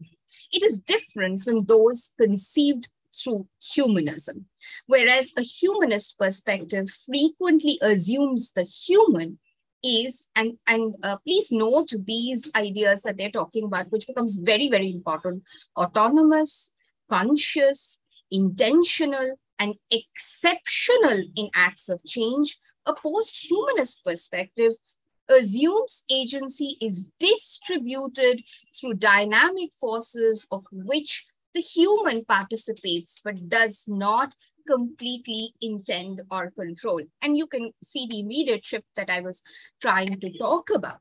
So post-humanist philosophy constitutes the human as A, physically, chemically, and biologically enmeshed and dependent on the environment; B, moved to action through interactions that generate affects, habits, and reason; and C, possessing no attribute that is uniquely human, but is instead made up of a larger evolving ecosystem, right? So if you look at the 3 points, I think they're crucial to the way that we need to look at ecology in relation to posthumanism. We have to move away from a humanistic sort of perspective. So there is little consensus in posthumanist scholarship about the degree to which a conscious human subject can actively create change, but the human does participate in that change. And the last sentence is very important. That is where human beings as actors in ecological concerns become important. And as Stable says in 2020, very, very recently on posthumanism, which I think is of immediate concern to us as we talk about ecology, about how humanity, technology, and non-human nature are increasingly interdependent and not integrated. So human beings are not necessarily at the top of the chain, but they are interdependent and integrated in other systems, which are not necessarily only living beings, but also technology and non-human nature.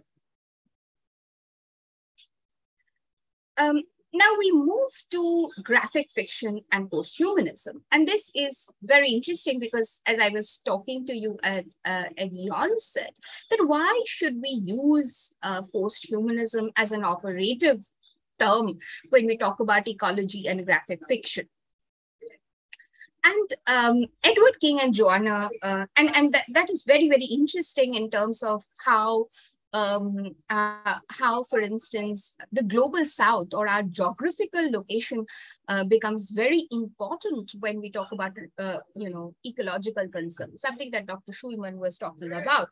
So ecology is not necessarily a politically neutral sort of humanist, larger liberal humanist perspective, right? We do not respond to ecology or ecological concerns in the same way because we do not have similar political concerns, right? The West, for instance, this is something that that all of us are aware of, that the West or the developed nations, something that I think came up in one of the questions to Dr. Schulman's session, that the West responds to climate concerns in a very liberal humanistic sort of perspective and says, you know, all of us should contribute and sign this treaty, and all of us should respect the environment, when they consume much more than the rest of the world, multiple times of in terms of consumption. Right, their carbon footprint is much more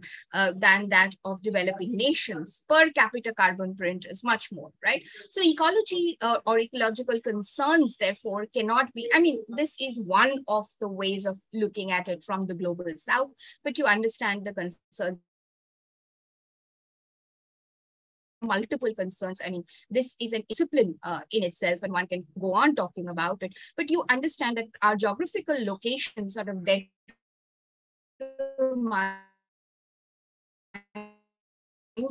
ways in which we participate. And graphic fiction, very, very interestingly, has responded to this specificity of location, also in terms of how when we talk about non-human actors in ecological frameworks, which is very, very interesting.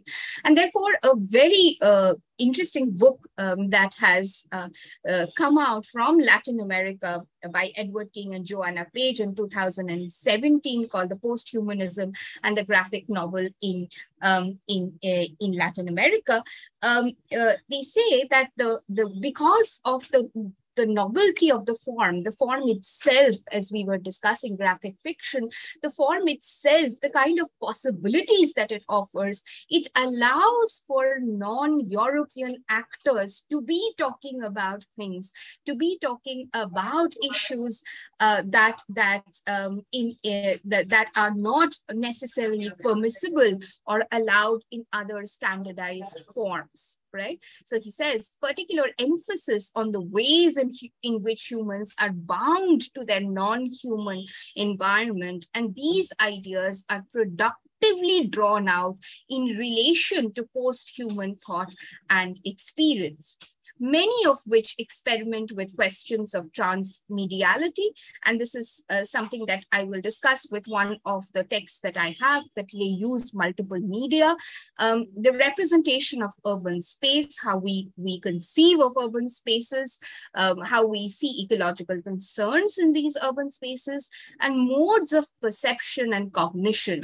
And something the last bit is very interesting and very important for us, a new form of ethics for a post-human world.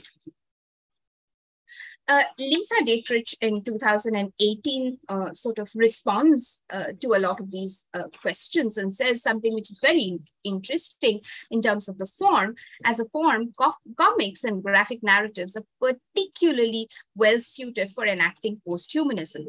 They often employ radical juxtaposition and assemblage as method, and the way that the images and the sort of the texts are superimposed on one another, the way that the images are construed as ways of understanding is as what she calls assemblage's method, and delineates subjectivity as a process of becoming in relation to animate and inanimate objects, as well as human and non-human others. Very, very interesting. And this is what we shall sort of focus on, to look at what kind of subjectivities, right, come through in the graphic fiction as we talk about animate, the relationship between animate and inanimate objects, as well as human and non-human others. So this leads us to a very important sort of question, that between the popular and the esoteric, how does the graphic fiction therefore find a niche audience which sort of responds to a lot of these concerns that we have just spoken about. And there arises the question of what is called eco-composition, right? So how do you compose a narrative which is environmentally sensitive? This brings us to a very, very important question that I think the opening remarks have outlined. Then what happens to critical geographies, critical ecologies, which are outside of the developing world, right? And in that context, post-humanism or concerns about post-humanism in India are very, very useful, right? So Mignolo, somebody that all of us are sort of familiar with, he talks about an epistemological disobedience, right? That you need not sort of adhere to questions of, in this case, for instance, ecological concerns that are coming from the West, and can you develop instances of epistemological disobedience? Can you do that? And as I will try to show you through some examples, that we probably very, very successfully do that with graphic fictions in India.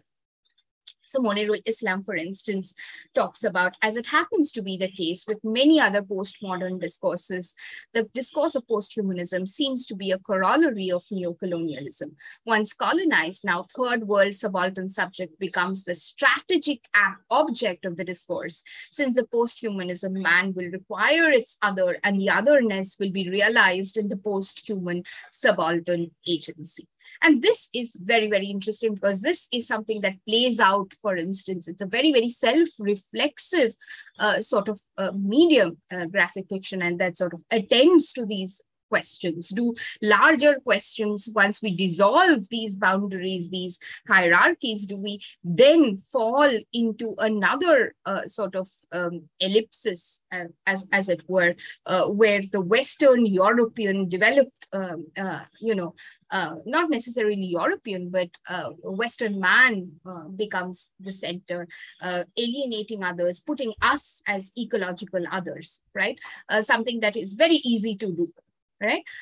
In this sense, the post-colonial and subaltern condition becomes assimilated into a post-humanism with or without consent, just as postmodern needs to contend with the ethics of a radical anthropological alterity surpassing historical difference. And this is very, very critical in terms of how we understand these overlaps. And I will quickly, this is something that I will not talk about in detail. I'll just quickly run you through. So recent, developments in reading graphic fiction in India have spoken about how graphic fiction should be read as part of the larger Indian writing in English discourse, because it follows the general narrative techniques, but offers a new interpretive frame.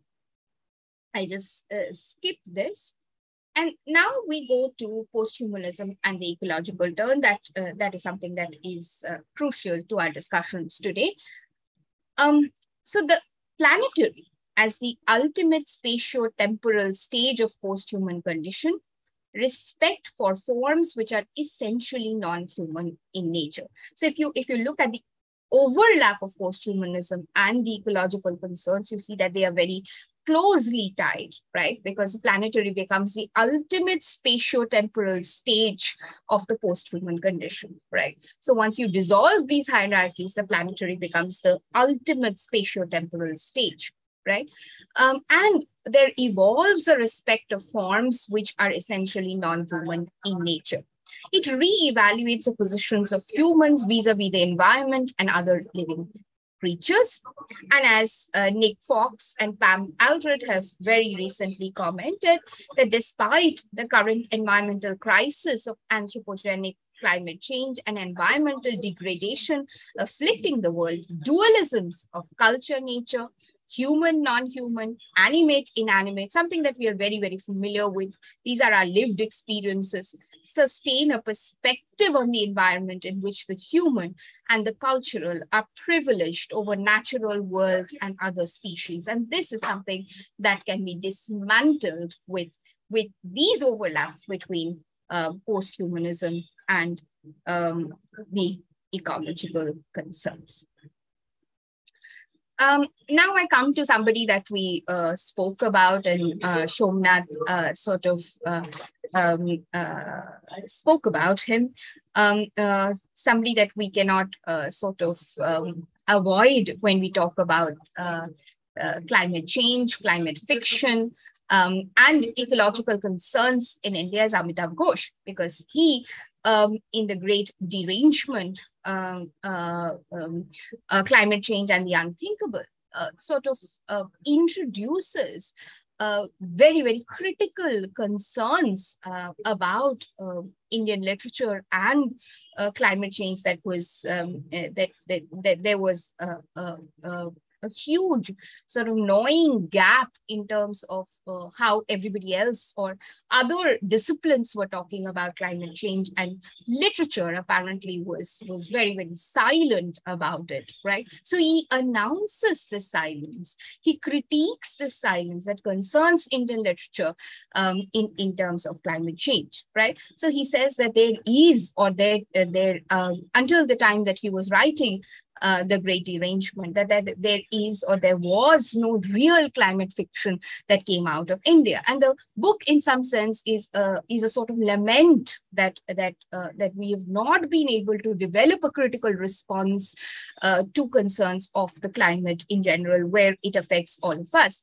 And that, in part, as I was trying to tell you, has to do with the way that climate change was conceived as a discipline, as very alien to humanities as it were, which is something that Amitav Ghosh changes completely. He says that there is an imaginative failure in the face of climate change. Derangement, therefore, is both imaginative as well as an epistemological crisis, right? And he divides the book into 3 parts, which are very interesting. And I think some of the questions in the last session was actually also alluding to this, right?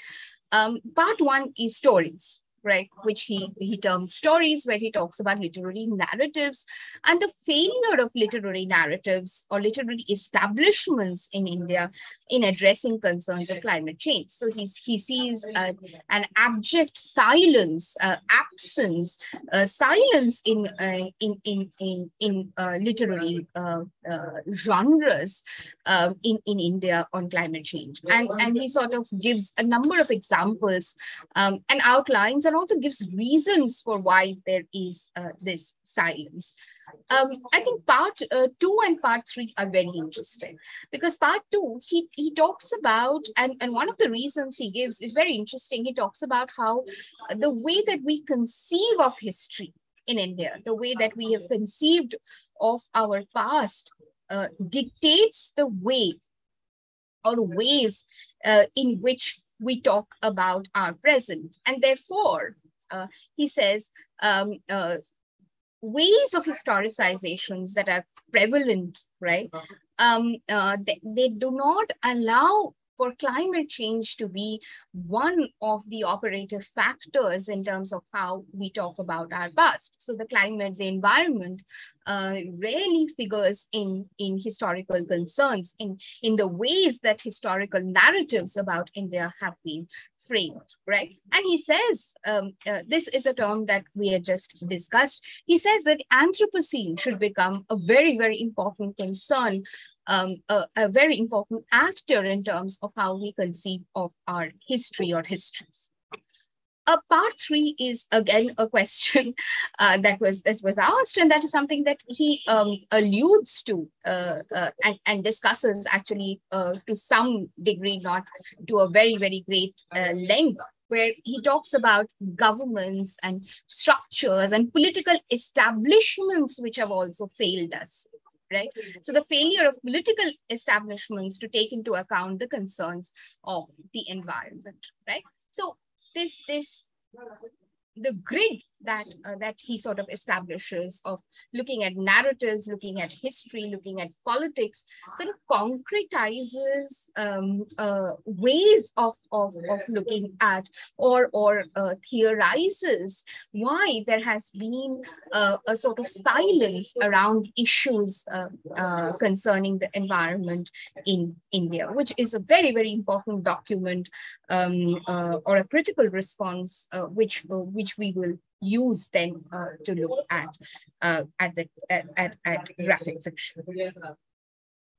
I'll just before we enter into the text, I'll just elaborate a little bit on this concept of the Anthropocene with you. With Anthropocene, this is a term which is very recent. It is a term that has been in use since the 1980s, and Kurtzen and Sturmer introduced this term. And the Anthropocene is a term that is increasingly used to define a new planetary epoch, one in which humans have become the dominant force shaping Earth's geophysical composition and processes. So human beings have been in charge of changing the ecological processes around them, and therefore causing the sort of disruptions that we've been discussing. So Anthropocene's origin, the working group's members now largely favor what is called the Great Acceleration. Right? So they see the period after 1945, and this is very important because it ties to our concerns of the graphic fiction. As I told you, graphic fiction comes into being in India only in the 1990s, starts off or kicks off in the West in the 1970s. And this sort of goes in terms of temporal sort of overlap, as you can see, that it goes hand in hand with what is called concerns of the Anthropocene is called the Great Acceleration, right? So before that, it was not that human beings were not changing the environment. Human beings have been changing the environment since they became settlers, for instance, right? They have been grazing cattle. They have been domesticating animals. They've been changing nature around them, taming nature around them. Various scientific developments over the years have changed the environment. It's not that we have not changed the environment, but what has changed in the last 70, 80 odd years as the working group, Kurtzen and Sturmer and Zalesweitz would talk about it, is the Great Acceleration. And this is something, this time frame is something that we need to therefore keep in mind. The period of extensive technological, demographic, economic, and resource use expansion from 1945 onwards as the origin point, right? So if you see that this acceleration is the beginning of the Anthropocene, as it were, it becomes very interesting to see whether graphic fiction then becomes the sort of, the dominant mode of articulation of climate concerns because of its temporal overlap when it sort of, announces itself, launches itself, right? So writers here are attuned, and in this context, Dimmick has recently done some very interesting work where she talks about how in India, Indian literature in particular has been more sensitive, according to her, about climate fiction because they're attuned, as she says, or she reads, attuned to monsoons and their patterns, right? A real awareness of climate comes to in Indian literature, and I guess other regions in the world can learn a lot from Indian climate writing, right? So Indian climate writing, which takes off in the recent past, and here she's talking about Amitav Ghosh and a couple of others, says that it is attuned, it develops its own, what she is essentially saying that Indian climate fiction, in the way that it has shaped up, has created its own language of articulation, own language, own dynamics of critical discourse, which can then be used as models for the rest of the world. So I begin with, can you tell me how much time do I have left? Hello?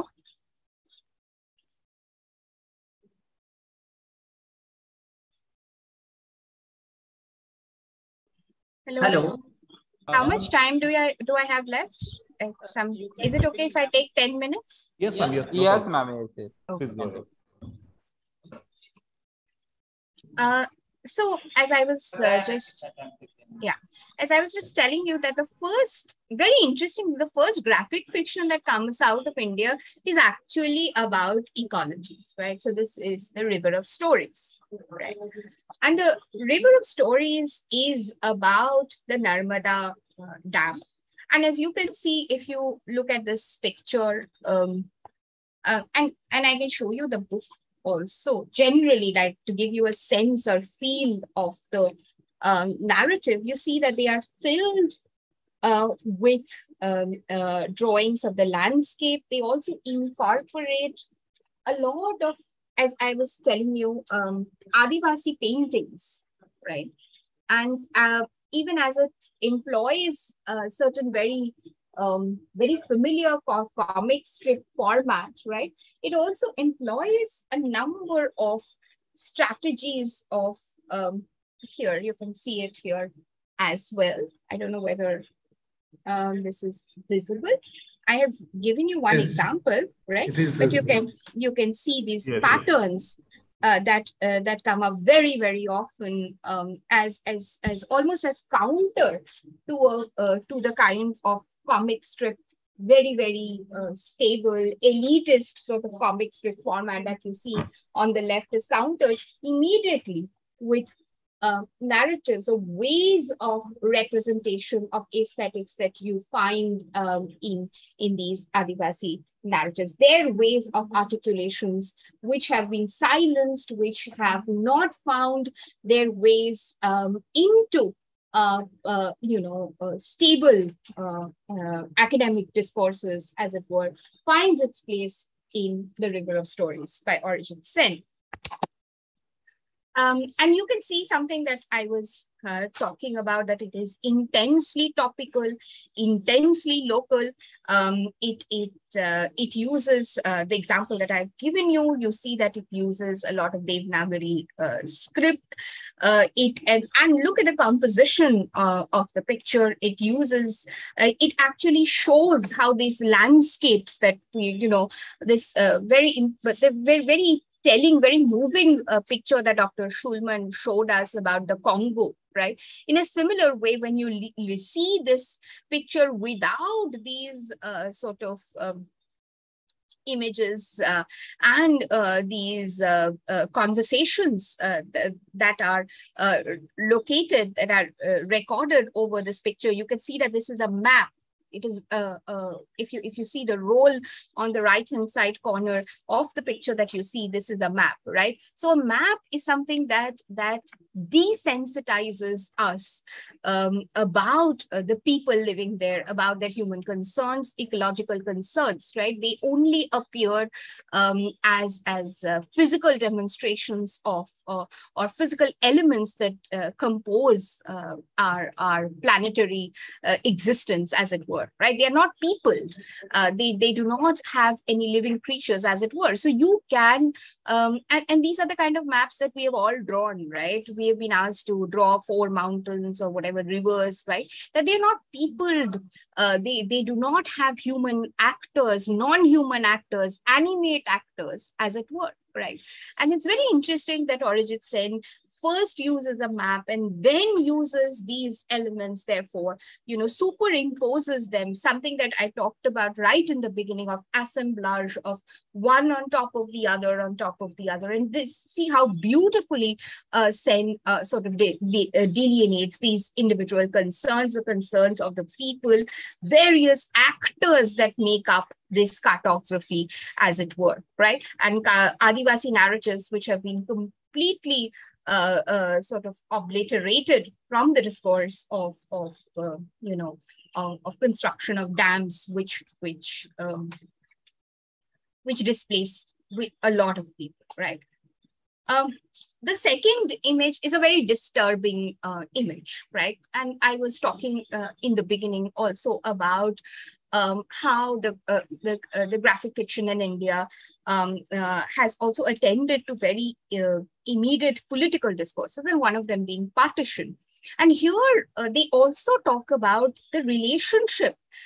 This is taken from this side and that side. That is an anthology of partition graphic narratives, which has been curated by Vishwajyoti Ghosh.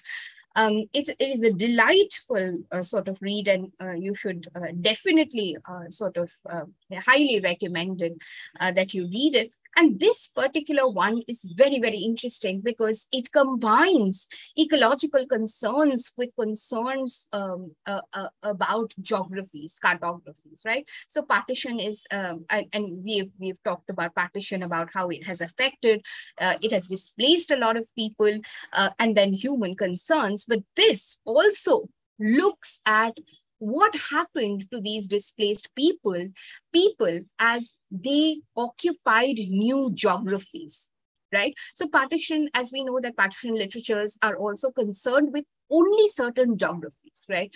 And most of it attend to urban landscapes, right? For instance, a very, very powerful image of the partition is the railways, right? You would remember, what is that film, Gadar Prem Katha, where the train becomes a very important actor.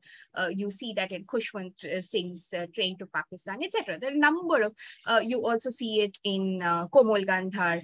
A lot of cinematic representations of the partition look at the train, a very technological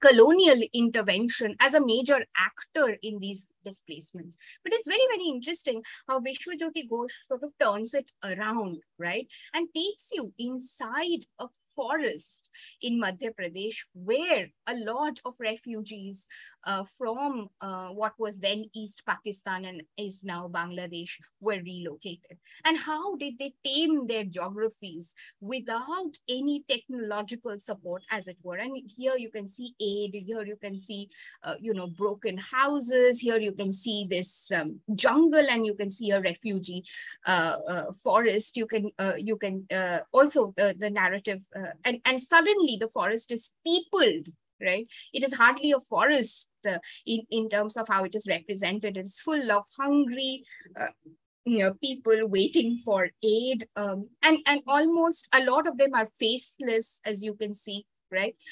So faceless, nameless human actors displaced by partition, occupying a forest, and beginning a new sort of relationship with a newfound political identity, which is India, and situating it in a newfound environmental context, right? And they talk about how this is not suitable for human habitation, how they have come from places with a lot of access to a lot of water, which they don't have here, etc.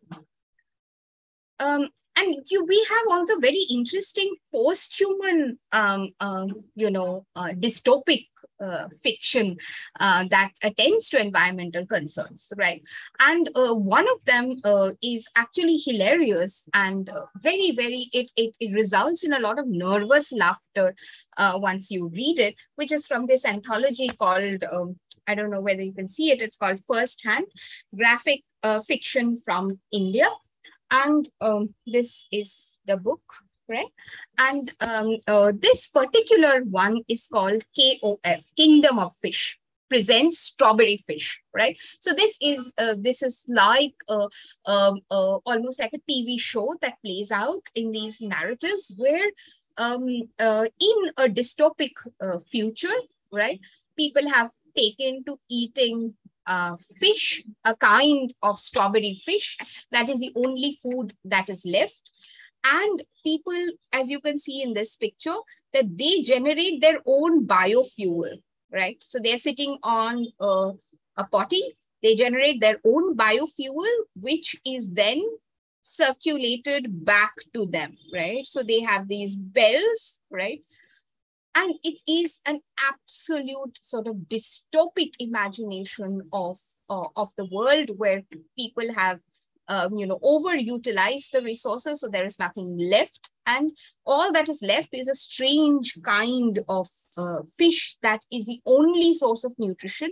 And the state, you will see that the state tries to advertise it in various forms. It's very good for your health. And the same fish is presented as a burger, presented as a juice. Everything around them is called strawberry fish.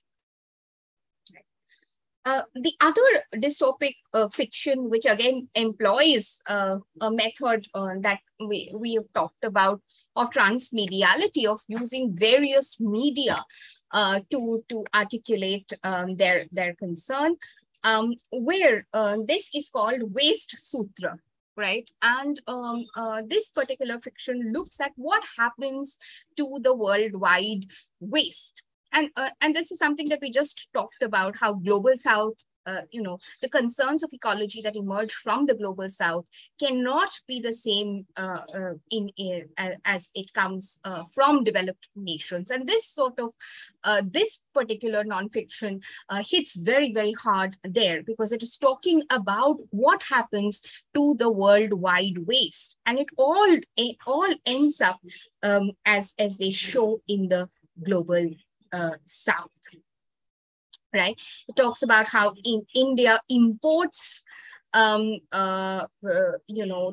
and tons of waste, very hazardous waste, which is coming from mobile phones, which is coming from electronic goods that the West does not need. And here you see that it uses various kinds. It uses photographs, it uses illustrations.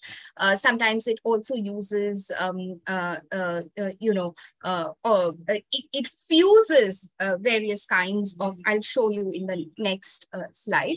And it is multilingual, multimedia illustrations that you find here. Images are imposed over other images, and there is an interconnectedness of Anthropocene geographies, right? So from the West, from developed countries to underdeveloped countries, we all consume, we're all part of this digital world, as it were, but the digital waste ends up with us, right? And this is an image which is very telling. One very, very interesting feature about this fiction is that the faces of these characters can never be seen. They are faceless. They can be you, they can be me, anybody living in the Global South, right? And this, our obsession with technology, that we have no idea about how the waste of this technology ends up, and how only a certain part of the population then suffers because of it, right? And they're very disturbing images. The narrative is a documentary style, and there are muddled figures, as you can see. Sometimes it's very difficult to distinguish one figure from the other. Psychedelic sort of images, and here it locates you as a reader firmly in the ongoing crisis. And I will end up with Amitav Ghosh, because it gives a circularity to the kind of questions that we have been talking about. And I spoke about how Amitav Ghosh sort of begins this conversation in India or in the South Asian context. So it's very interesting that after having written a lot of climate fiction, as it were, his latest publication called The Jungle Nama, it is located in a space that he has been he's been very, very familiar with. He's been working on, he has written a number of things on, which is the Sundarbans, right? And he has shifted finally to graphic fiction. So you can see, I've brought you full circle, and I'm telling you why graphic fiction and ecology is very important, because the father of climate fiction, or whatever, the main person of graphic fiction, climate fiction in India, has finally come to write, climate fiction in India has finally come to write a graphic fiction, which is his latest publication called The Jungle Nama. So The Jungle Nama is very interesting in two contexts, multiple contexts maybe. It's a very, very interesting text you should read. It's based on the narrative of, or myth of Bon Bibi. So she is a goddess who is worshipped in the Sundarbans.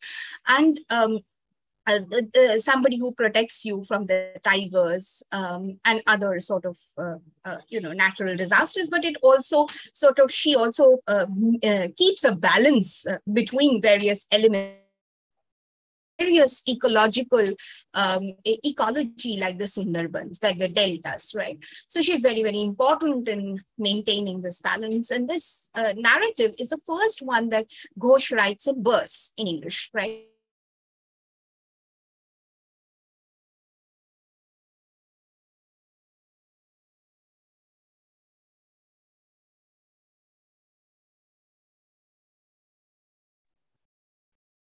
Have we lost the connection? So I guess. Did Yeah. I Yeah, lose? just, Did you just lose me? for a minute. Okay, sorry. For half a minute, maybe. Yeah, I'm just concluding, so it's okay. No, if you can share the screen again. Okay. Yeah, please.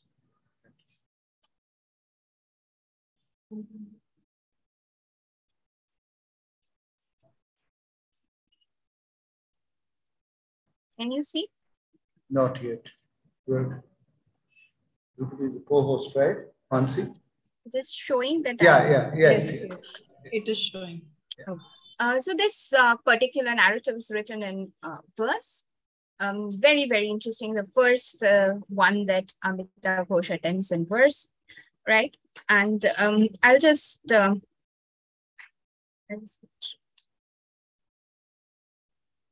minute. It suddenly disappeared from my screen. Yeah. So I'll just read a little bit from the Jungle Nama for you to get an idea of what kind of counter narratives is he offering. So it begins like this. This realm was once under the sway of Dokkini Rai, a mighty spirit feared by all under the sky. He preyed on humans in a tiger avatar. Whomever he wanted, he'd take for his shikar. Under his rule, the kings shivered. All beings shivered in terror. Day after day, they looked heavenwards in prayer. At length, their entreaties crossed the empty quarter. From Araby, there came two beings of great power.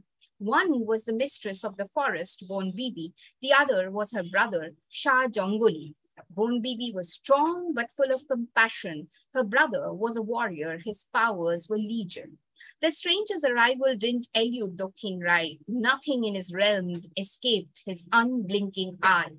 Who are these two? He thought, why are they in my forest? Just look at them, ever so calm and self-possessed.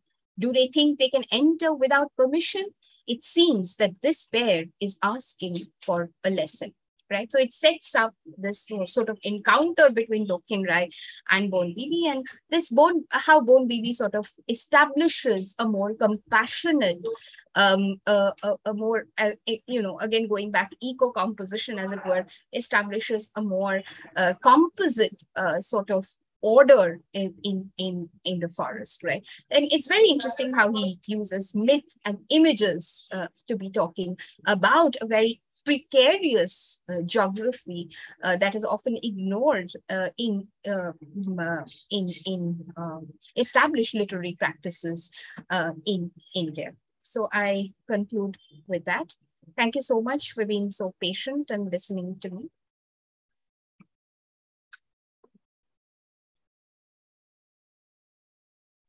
Yes, ma'am. That was really, really nice to hear you. Ma'am, I have some questions here. So, firstly, Amar Chitra Katha and various comic strips are also graphical. So, in terms of graphic novels, is the difference due to the contents? Yeah, this is a very good question. This is something that thankfully E. Dawson Burgess has already answered for me. So I'll just quote her. And she says that, yes, you can draw a lineage, right? But there is a very distinct change in terms of the language of the discourse, right? So Amar Chitrakatha was attending to a very, a lot about mythological narratives, right? But the graphic fiction that has emerged from 1990s onwards, right, has a very different language and a very different kind of aesthetics, right? One, as I talked about, and I showed you also in the presentation, is of assemblage, how it uses various images, one on top of the other. It talks about very topical issues, and even mythological rewritings in the graphic fiction genre after 1990, something that Amruta Patil has done with her Ramayana and Mahabharata retellings. Also, you will see that there is a very contemporaneous topical references that the graphic novels have, and the language, the aesthetics language, I don't mean in the literal sense of the term, but in terms of aesthetics, the way that we use assemblage, they use transmediality, and the concerns have changed completely. Yes, ma'am. Thank you. Ma'am, this is specifically, I'm being selfish here, and I'm asking it for our BMM students. Can you tell what are the upcoming areas of research for English literature?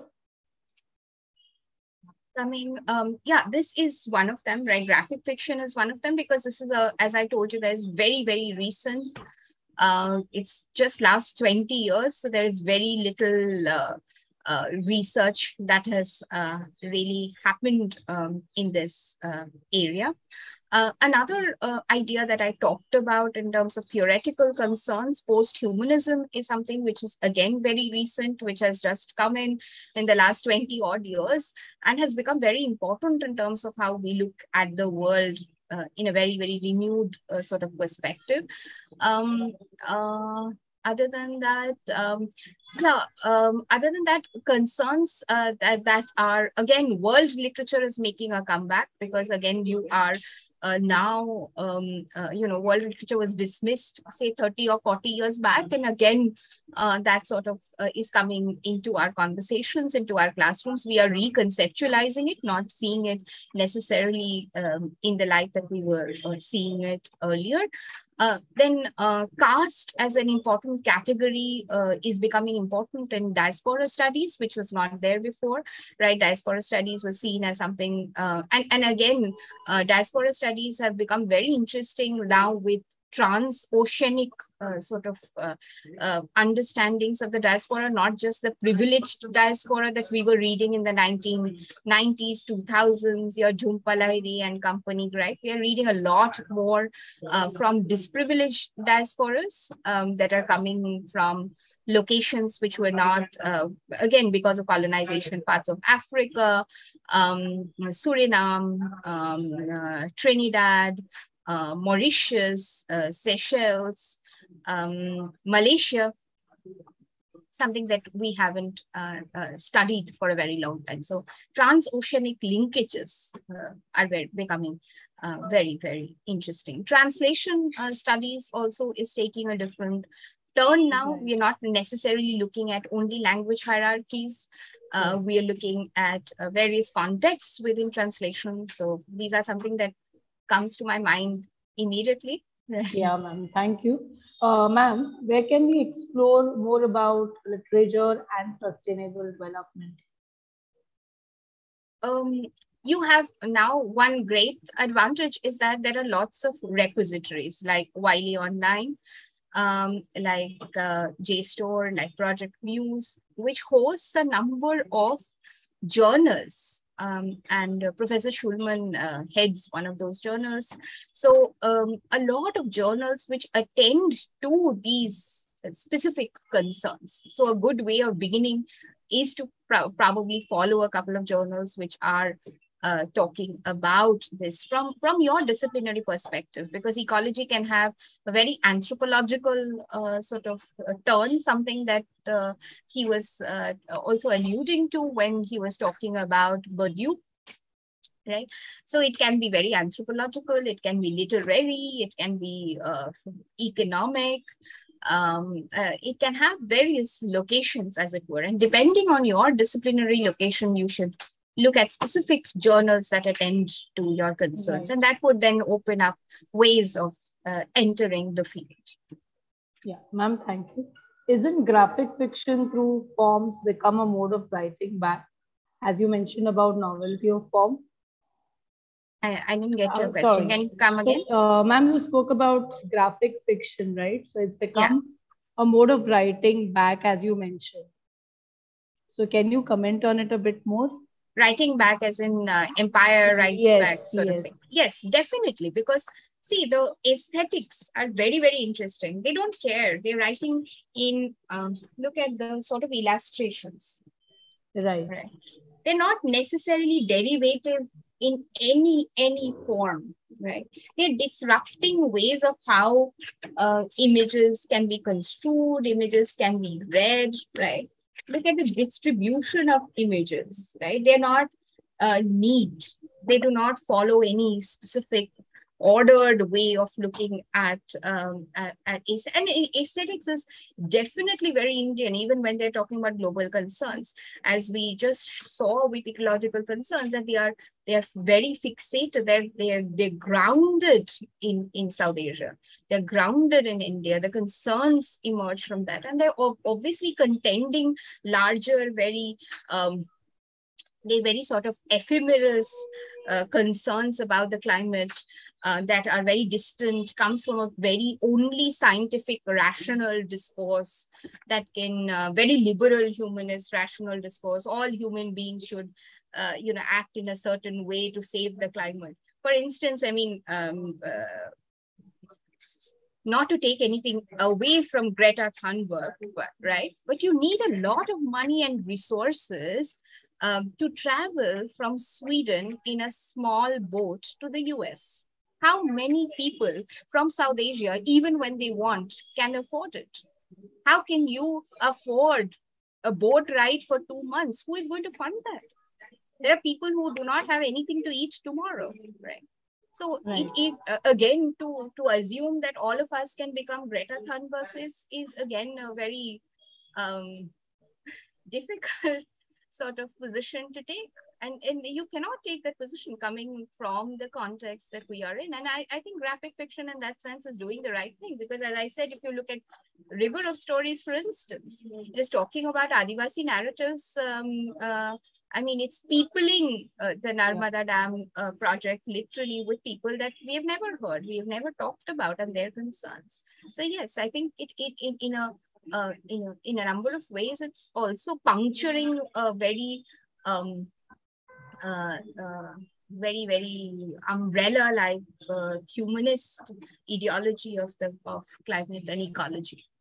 Yeah. Okay, ma'am. One of the participants has asked a question. Usha Nair, what is the readership for graphic fiction?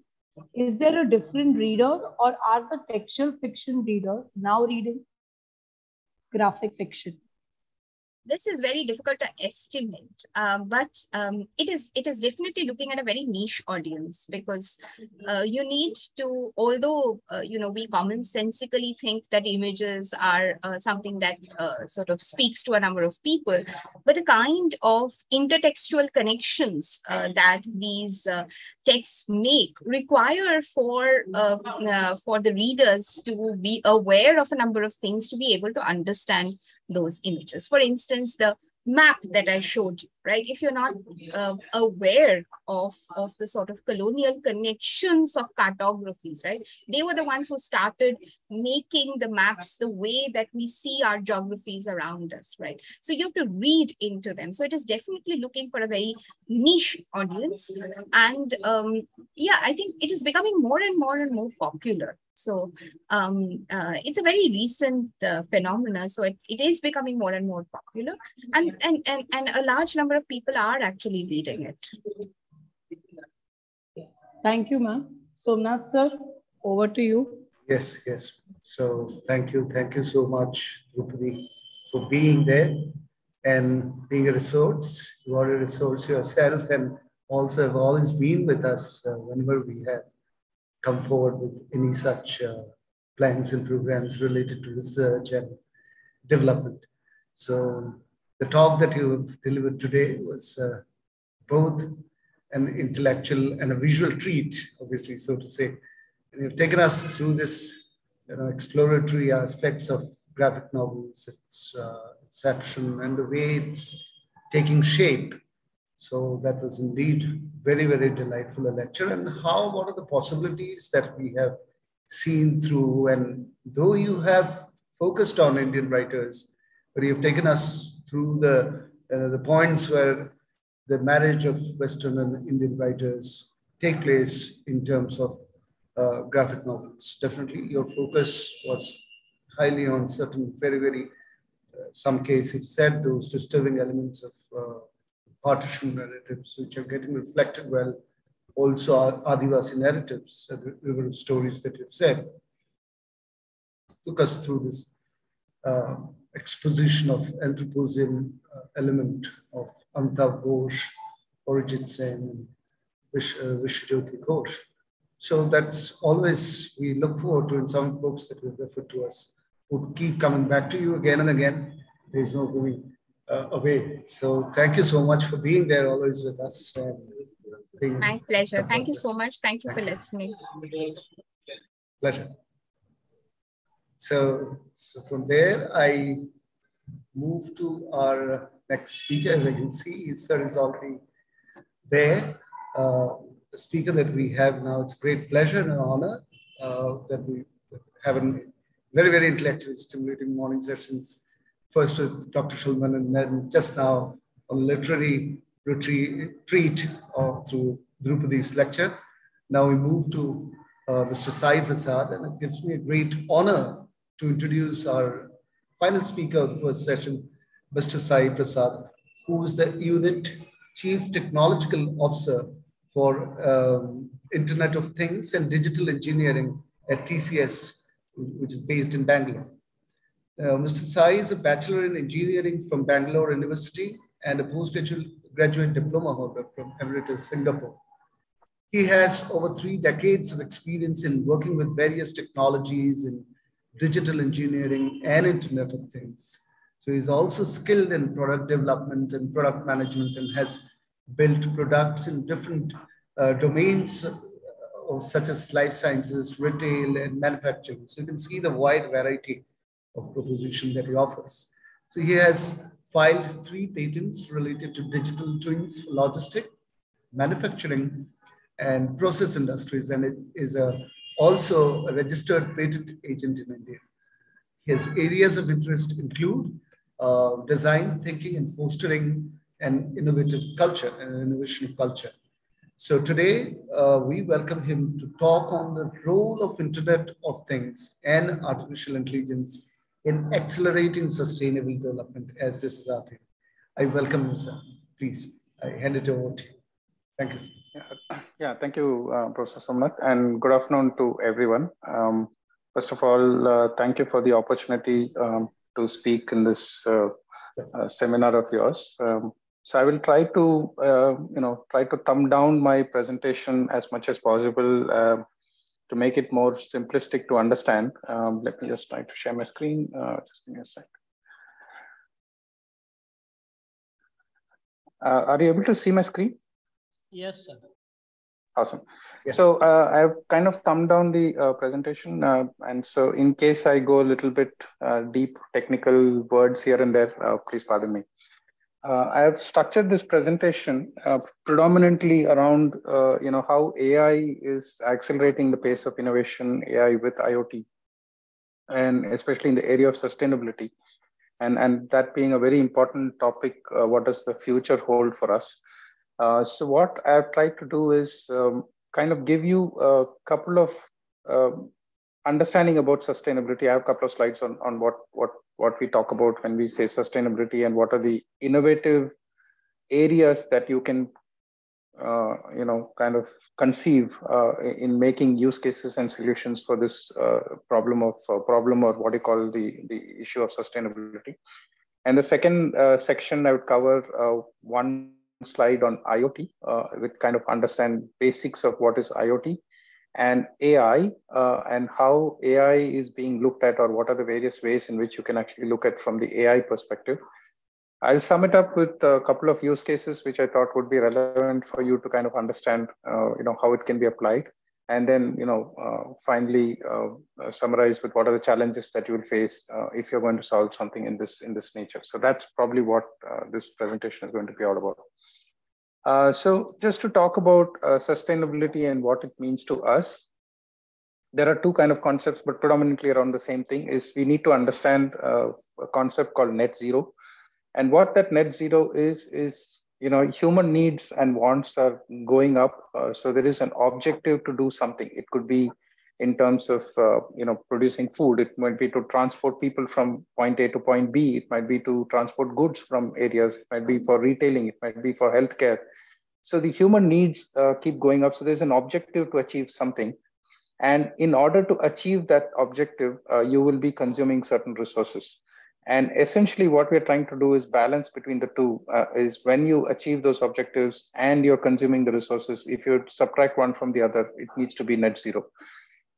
It might not be net zero today, but if I'm going to say in the short future, maybe if it is in a 5-year time frame or a 10-year time frame, it will eventually get to a net zero or something more productive, because already the planet has been overused on many of these aspects. And I think to get this math true, we need to be doing something now. So that is a very simplistic equation.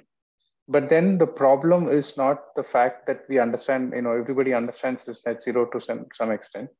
The problem lies in understanding what are the parameters that contribute into this net zero. And that becomes humongous, and there is no one person who knows everything. So people talk a lot. I mean, I just give a few examples. People talk a lot on the transportation with EVs, but nobody actually looks at the issue when a battery is done with its life, and how do you kind of get that back to recycle things. Nobody's talking about, they're talking about it, but then people realize it after they get into it. Is, for example, the lithium mining that is happening. And in fact, if you have seen in the papers recently as well, they're looking at lithium at Kashmir, and how you're going to mess something up. So the essence is you're trying to bring EV to say that coal is bad, oil is bad, but then the alternative that you're looking at from an EV perspective also can be bad in maybe a long term, because you might be actually moving the problem from one country or one region to another place where you'll be actually creating unsustainable growth. So to understand those parameters is a very important aspect, and most of the industries are struggling, and it's not something that everybody knows how to solve this problem. So what we believe is that it's like, we call them as, kind of spirit of, area of influence and area of knowledge that you have. The core most piece that you talk about, every enterprise, when they are in the business, they need to look at sustainable business for the things that they do in terms of what they produce, in terms of what they sell, in terms of what they have to offer. It could be a manufacturing industry, it could be in retail industry, it could be in any of those. So that first piece, what we call a sustainable business, is within the enterprise. They need to understand all aspects of sustainability, or all parameters that contribute to that equation of net zero. That's number one. Number two is you also need to have an extended side of the story, in the sense that you need to not just look at from an enterprise perspective. You need to look at something where you're taking something from somebody or giving it to somebody else, which is more the supply chain story, which is you may be procuring raw materials, you may be sending the finished goods somewhere. So things like that, which goes a little bit beyond your regular four walls, where you have control on your business. So you might have to look at the next level things around the value chain piece. The third is actually looking at the cross-industry ecosystem and leveraging something for when your business is running, how the other businesses are going to get impacted around you, which might have a further impact. Just to kind of give you some examples. Again, we talk about batteries. We talk about the ecosystem of charging, for example, in a city, things like that. So how do they impact also becomes important. It's not just a matter of just having electric vehicles on the street, but you need to have a charging infrastructure. So that's going to impact something around what probably you would have looked at only from the battery or the battery research perspective. So that is the within the industry, but something from a sustainable living perspective. And the final one is a regenerative economy, where we are looking at cross-sector leverage of how somebody else has done something. Is it possible for you to bring a cross-industry view of how do you look at sustainable business? How do you actually collaborate and cooperate to understand all these variables that go back into that equation of net zero? So understanding this whole concept is extremely important. And we strongly believe that there is no single organization who can actually create a sustainable future. And you have to have a complete ecosystem that goes beyond your general line of business. So you need to be looking at what we sometimes call either a life cycle assessment, or assess the whole life cycle of how your business comes into being, how it's being run, how you're going to transfer something to the downstream users of your products or your offerings. So this is where the whole concept of sustainability comes in. And if there are any questions, you can probably post, and maybe I can answer them as and when, or maybe towards the end as well. Either way is okay. The second aspect of this is to understand circular economy. And why understanding this is important is because it can give you some kind of insights to relook at what you're actually trying to do. And that can actually open up some of the innovations that you do in your day-to-day activities. And for that, we call them as understanding the R's. So at the heart of your business, if I look at kind of a life cycle of what you typically would do in any of these in industries or companies that you look at, you need to see that what is it that your business is dependent upon. So for example, you're sourcing something. So when you source any material, for example, it could be food that you produce, it could be the packaging that you do, it could be the materials that you use to manufacture some of the goods, like either your cars or your some of the industrial equipment that you make. So you source certain things for for different types of materials. So how do you reduce or replace some of them to look at more sustainable alternatives becomes a very key piece. That means what is it that the material you're consuming, and are there any ways to look at reduction, or how can I reduce the thing that I'm actually using in terms of waste, or maybe some kind of byproducts that I will be creating, or maybe replacing them. The second aspect is to actually rethink your design based on what is that end objective you're trying to achieve. So for example, if your objective is to move goods from point A to point B, how can I rethink the various ways in which that object can be moved?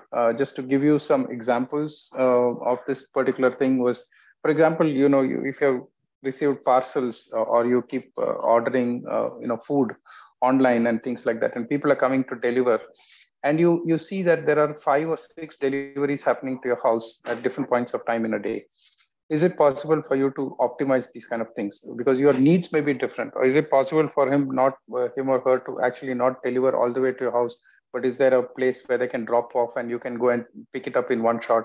So how do you look at different ways to rethink the whole system of how you deliver things, or how you actually achieve that end objective, or what is it that you're trying to do? So that's the other area. The third one is around your resources or your energy that you spend, where you can look at reinventing some of the concepts. For example, is there an alternate energy that you can use, or alternative waste that you'll be producing? Or for example, you're consuming water. Is there a way to kind of reinvent the way that you will use maybe not so great quality water? Is there some lower quality water that I can use for some of my equipment or manufacturing and things like that? So how do you look at reinventing your processes? And when you make it, or when you make those products, or when you actually look at the product from a manufacturing perspective, how do you redesign some of those things to look at alternative or cheaper means of manufacturing that particular product? And maybe reduce the usage of some of the some of the consumables that you have. And finally, if you look at the dispose cycle, there are 2 aspects to it. One is called the reuse piece, means once you're done with using the product or a component or thing, how do you kind of make use? How do you kind of reuse this rather than discard it or probably recycle it? And the second one is the recycling itself, where you're maybe taking those materials and then putting them into another asset or something. So you need to look at not just the materials that you consume that you need to recycle. It could also be like obsolete equipment, for example. So everybody is talking about EV cars today, but nobody is talking about the IC cars, which will get obsoleted in future. What's going to happen to all of those that is going to be out in the market, which is running still on the IC engine? So there's a lot of ways in which you can use these concepts to come out with asking the right questions And this can help you innovate on bringing new use cases that we believe you can actually look at from a whole sustainability angle at a broad spectrum. If you can internalize these for everything that you do on a day-to-day basis, it can give you a bunch of use cases that you can actually question yourself to figure out, hey, is there a better way to do some of these things and still, have a sustainable use and, from a sustainability aspect for your planet. The next part of my section, I'm just going to talk very briefly about the technology elements that come to support the whole concept of the sustainability. So I've talked about the use cases and what are the ways in which you can actually build use cases around sustainability. Then there is the technology aspects where you can innovate as well. And so one of them in that becomes very core is why I've called this for the Internet of Things. I've again thumbed down these slides to make it very, very simple to understand. And it basically, if I were to explain it in a very simple way, it just is the 5 layers that we talk about. The lowermost layer is what we talk about, the devices and the sensors, where we are talking about digitalization of information. There should be some way by which I can get digital data. And the data could come from any source. It could come from your equipment that you're operating. It could come from your cars. It could come from your aircrafts, your railway, your trains, or your mobile phones. Any place where you're actually sensing and getting the data, it becomes a very important piece, what we call the lowermost, the edge part, which is the edge, the device and the sensors. And this gives you the digitalized information by which you can actually start looking at controlling or as well as understanding some of these things. And that sensing part is extremely important. Once you have sensed all this, you need to transport it somewhere. And that's where you need a lot of network and communication. So that's where we talk about, like, for example, we are having this conference. There's a camera which is sensing how I look and where I sit. There's a microphone which is taking the audio. And then over the network communication, over Wi-Fi, over different kind of networks that are there, we need to transport this data to some central server, right? So that is the second place where you connect and transfer this information. And when you connect, again, there are many challenges. So you can actually look at them. I put it in a very simplistic way, but the challenges start going, higher and higher, depending on what is it that you're transporting.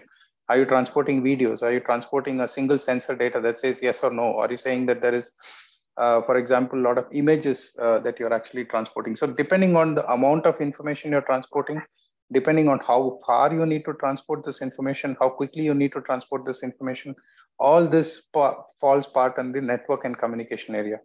Eventually, when the data goes, then you have a central place where you're going to store this information. The one place that everybody talks about is the cloud, where you can actually take all that information from different sensors and then kind of have a cognitive understanding about what is happening. And that's where you probably need a cloud, which is a central place. Or you can do it much closer to, sometimes you may not have the luxury of the cloud, or you may need sometimes very quick actions to take place. So you might do it on the edge, which means very close to where this equipment is sensing itself, you might need to actually store this information. So that is the third layer. The fourth layer is where I will go a little bit more deep inside my next screen, is around where you use AI and analytics to kind of analyze this information and bring some sense into what we call as a cognitive understanding about what is exactly happening. So when you get sensors from different areas and information from multiple sources, how do you correlate all of that and make sense out of it is where AI will kind of help you to gain some of those insights. And finally, you build these applications so you can actually render this to the customer, to your end person or end consumer who can actually use and monitor the aspects and then act on it. For example, I'll just give you a few of these examples. If there's an industrial equipment and it's, for example, burning coal, then you can actually figure out that, is this the most optimum way in which this equipment is operating, or is there a better way to do some of these operations? So you might, then let's say the analytics layer gives you a different recommendation to say that you need to optimize at this particular area, and that you can render it to the end user. Then he can take a call, he or she can take a call to actually drive those parameters to that equipment and start optimizing it rather than running it at a inefficient mode of things. So there are various ways in which you can actually look at, and every layer here presents a tremendous opportunity for you to innovate and look at new ways of doing things. It might be new ways of getting digital information. It might be new ways of communicating this digital information in the network layer, or new ways of storing this information at different places, or new AI or algorithms that you can apply to solve some of these problems. And eventually you can build very innovative applications around this. So that is a very quick summary of what we believe IoT is there, and it's available for you to do. There's a lot of technology out there, and many of these is actually few years. It's exponential growth from maybe around 2012 to maybe the last 10 years, I would say. We have seen real tremendous growth in the space of Internet of Things. The next aspect of this is around AI and analytics, where what we're trying to do is you have a physical object or a physical sense that you're getting that physical data or the sensors from. And then you have the digital intelligence, where you're actually getting this information in a more digital form. How can you actually how can you unlock the exponential value of these using AI and analytics? So here, I would there are various ways in which you can classify this AI, but I just wanted to demystify this in a very simplistic form to say that, if it's possible for you to look at it maybe from the type of learning, that how you learn, how AI learns certain things is one way to look at it. Or the other way to look at it is what are the type of algorithms that you can use. Of course, don't have to get too confused. I'll probably give you more detail about what I mean by algorithm. The third piece is how do you do the information gathering and processing? And this is also important in terms of, like I said, one is not just getting the data, but once you get the data, you need to do a lot of things with that data. It may or may not have the right information that you have or you need. And how do you actually process it and eventually render it? And so if you've seen a lot of the technology around AR, VR, or whatever extended reality, and these are places where you use those technology, kind of put that out into the end user's view of things, right? So, sorry. So if I talk about learning broadly, you can consider this is a very broad sense. Of course, there are many other types of learning. There's one, what we call supervised learning, and the other one is called an unsupervised learning. Essentially, in a supervised learning, what you need to do is you need to collect a lot of historical data and tag saying that this is, information A versus information B, and so on and so forth. This is a very kind of, if you know exactly what is happening, and that's where you use a supervised learning, where you're actually trying to give AI some kind of information to say that I understand this area of the data is what is the kind of what it's exhibiting or what exactly the system is showing. For example, if an equipment is going to fail, for example, I can actually tag that to say that yes, this equipment is going to fail or it has failed, and those are kind of things that you put in a supervised learning. In an unsupervised learning, it is a case where you really don't know anything. You just push in a whole lot of data. And what AI does is tries to weed out certain things and try to extract patterns by itself. And this is a very interesting concept because sometimes, just to give you a very simple example, is if I feed the unsupervised learning a lot of photographs of cats, dogs, humans, horses, it can actually say that these set of images belong to cats, and these set of images belong to a dog, or a horse, or a human being. It can actually do that by itself. It may not tell you that this is a cat versus a dog unless you actually tag it to say that it's a cat or a dog. And that's where sometimes we call that a semi-supervised learning as well. But in the unsupervised learning, essentially what you're trying to do is just get some kind of a pattern. And if you've used any of the type aheads that you do on your mobile, for example, it knows what the next alphabet is, or the word is going to be, is some of the things that it has gleaned from the patterns that it has recognized by itself. Nobody has told what is the next potential word, because in a supervised learning, you need to actually tell what the next word could potentially be. In an unsupervised world, you don't see, and it just looks at an English grammar or an English text and figures out what the next alphabet or next word is going to be. These are very important for us to understand, because this is how we actually use a lot of AI to do things which probably would be difficult for humans to execute. The other type of things is the structured or the unstructured kind of data that you get, where you have to apply different types of algorithms. For example, if it is a very structured data, what I mean by structured data is to say, okay, name, age, gender, so on and so forth. This very seamless names, or age and things which are very static numbers that you can, for example, age. You can say, give me somebody who is less than 50 years of age and 30 years of age. So you can actually see information in a very structured way, and you can start querying that. The unstructured nature of data is things like images, videos, natural language kind of things. And why this is important again is in terms of sometimes, for example, now coming a little bit into the sustainability angle. If you're looking at sustainability and you're looking at images and videos that are coming either from drones, from satellites, from any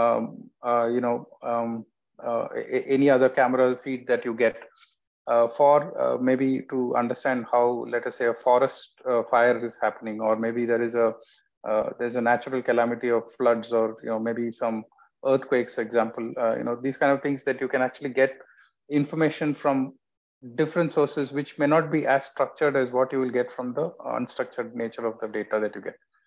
Or it could be a natural language, for example. Somebody is going to type something and say that, look, there's a disaster here. It might be a free-flowing text, and somebody, or you can say that, somebody started a forest fire, or things like that, which can come in a natural language, but you need to process that information and bring that over so that people can act on it quickly. So that's the area from the algorithm perspective. And the third, like I said, a little bit, the data gathering piece might kind of swing somewhere in between IoT and AI. But in the terms of data gathering, when you get different types of data, like I said, you get, for example, structured data and you get unstructured data. You need to mix or kind of understand some of this. For example, if I get a satellite data that has got a lot of cloud cover, for example, I need to probably remove that. So some of the data processing part comes into picture, where you'll be processing the data once it is all gathered from different sources. And finally, the presentation of that data, like I said, it could be your AR, VR, XR, or it could be on mobile, or it could be a web-based applications that you can actually drive these kind of things. So that, in a broad nutshell, is what AI can also do in the area of the technology and the sustainability side. I mean, from a IoT side. Now, before I go to the next part of my presentation, there are like a couple of use cases that I would like to cover. Are there any questions that you would like me to answer?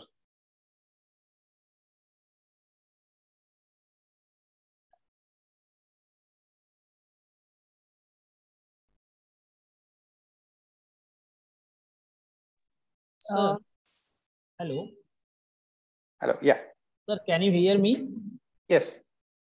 Sir, now just recently there is a news from Kashmir. We are going to get a huge stock of lithium. So, is there any impact on EVs because of that discovery of lithium in Kashmir?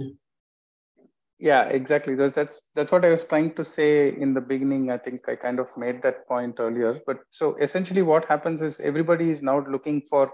See, one of the most important problems in sustainability is rare earth, for example. Right? Rare materials. When you talk about rare earth materials, it's very few, and it's there only in certain parts of the world. Now, in order to make another part of the world green, you might actually mess up the part from where you're actually extracting rare earths. So when you talk about that whole net zero, what we need to say is what is the impact that it will have today, and what will be the impact it will have 5-10 years down the road. Now, if I'm going to say that, okay, maybe I'm going to completely mess up the Himalayas, for example, just because I'm going to get more EV on the earth, and I will have less of fossil fuels. We need to put those into the equation to see, is that really worth the kind of effort that we're going to spend? So these are questions to be asked. No, I don't have the answers, but all I'm trying to say is, rather than running behind lithium ion, are there any other ways to store energy, for example? And there's a lot of research that is happening. For example, in just to give you a few things, People are trying to store energy in stones. People are storing energy in sand, storing energy in sawdust. So things like which you can't think of as natural raw materials to you other than this lithium ion which somebody has invented. We need to look at some of those ways to reinvent energy storage capacity or capabilities in this space.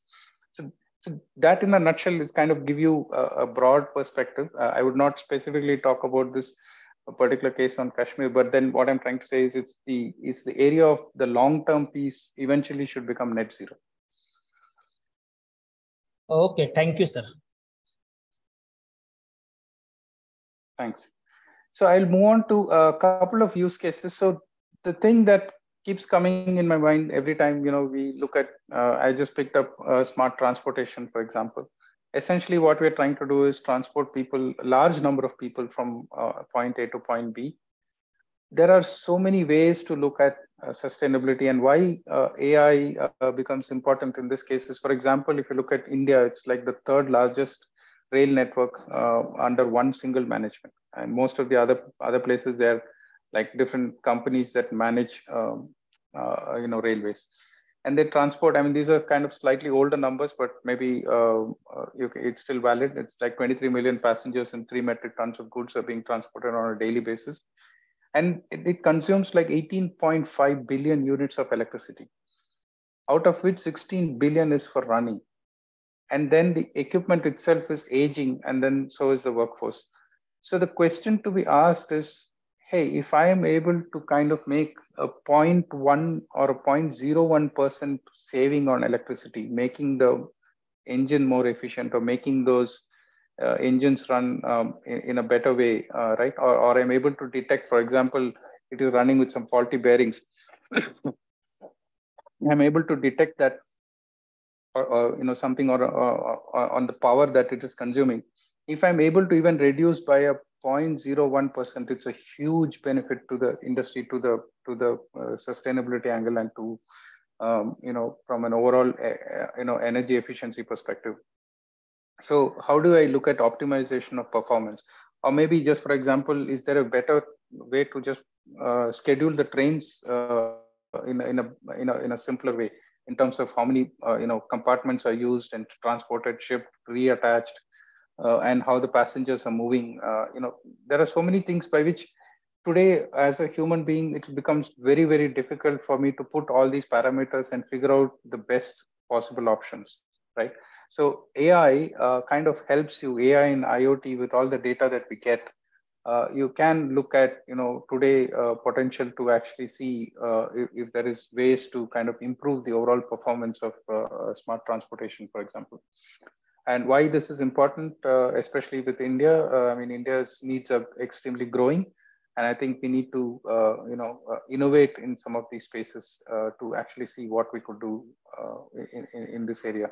And remember that replacement, like I said, is not the only option. For example, if I say that, hey, remove all the old electric engines and bring a new one, yeah, maybe in a short term, that's probably looking good. But what are you going to do with all those obsoleted equipment that you're going to be in the yard, which is not going to get used? Can you repurpose them? Can you recycle them? Can you look at different ways in which it can be reused? So those are things. So again, coming back to that circular economy that I'm talking about, I mean, having a overall general sense and looking at some of these examples, you can actually see various potentials to potential or ideas to innovate and come with use cases which can be solved or at least looked at from a technology perspective. The second one I had on my list was on agriculture. So as you know, that more than 50% of Indian population is contributing to 17 to 18% of the GDP in agriculture. And if you look at the per hectare yield of rice or wheat, for example, you have 2.4 tons and 3 tons per hectare. And out of that, if you really look at Punjab, for example, they make the maximum. And in terms of not just that, there is the other problem is also the amount of food grain that is getting wasted, right? Between 2005 to 2013, this is reported from the Ministry of Consumer Affairs and Agriculture. about 1.95 lakh metric tons of food grain was wasted. So the question to be asked is, hey, is it possible for you to not just look at from a usage perspective? Maybe we are producing more than we need, or it's getting produced in a place which needs, which is actually probably where it's not going to get consumed. Is it possible to kind of transport it quickly before it gets spoiled? Or are there any other ways to look at it? How do you prevent pests and crops and animal diseases? And then, how do you have some advanced warning systems, or look at some smart ways to store the food and figure out when things are going bad, things like that, before it kind of gets transported from point A to point B.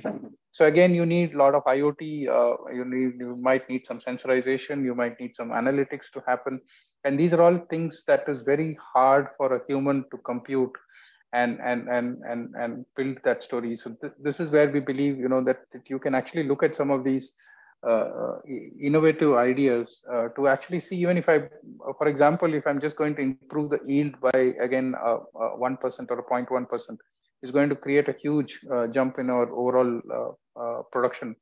Or at the same time, if I stop the food grains from actually being spoiled, I can again look at huge savings for the country. So there's many other things to be looked at, but these are, I thought, two interesting examples which would be kind of relevant, and you can expand your portfolio into innovating and coming out with new ideas or new areas to solve these kind of problems. I don't have the solutions today, but as TCS, we do have something called a digital farming initiative. We do some of these in that space, but there's a lot to be done. Like I said in the beginning, there's not one person who knows everything, and we believe that we need to build that with an ecosystem, with partnerships, with academia, and with industries, so that we can actually look at how do we solve this or do better than what we are doing earlier. So that is what I had to present from a use cases perspective. I have one last slide, and then after that I would stop, and I can open up for questions. Essentially, what are the challenges, and if you want to build some of these things, what are the challenges to be looked at from AI and analytics and IoT perspective? Is that there are too many technologies, and understanding this becomes challenging for all of us. So sometimes the partnerships help.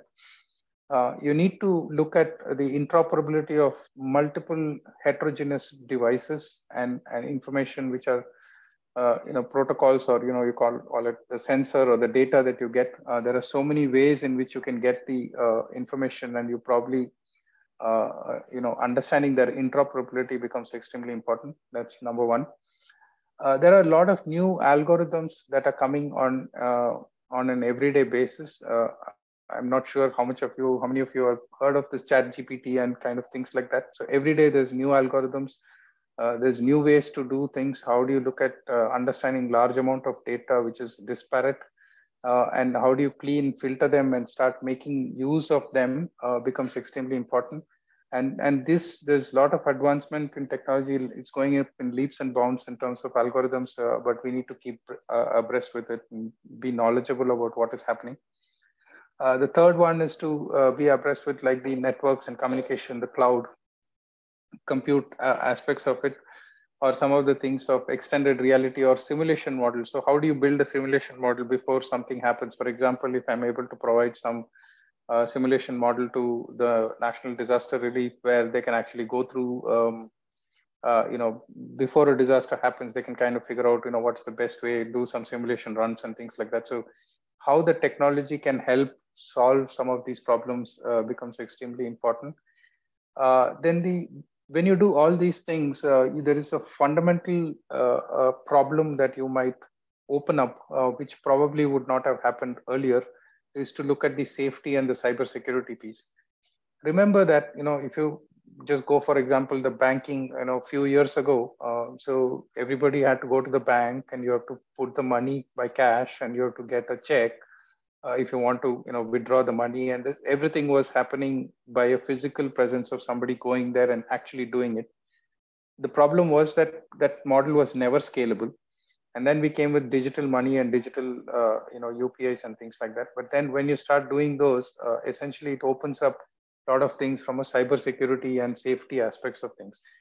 The same thing, I mean, I just picked up banking, but the same thing happens with any problem that you look at from a sustainability angle. For example, if I'm going to take photographs of, regions of,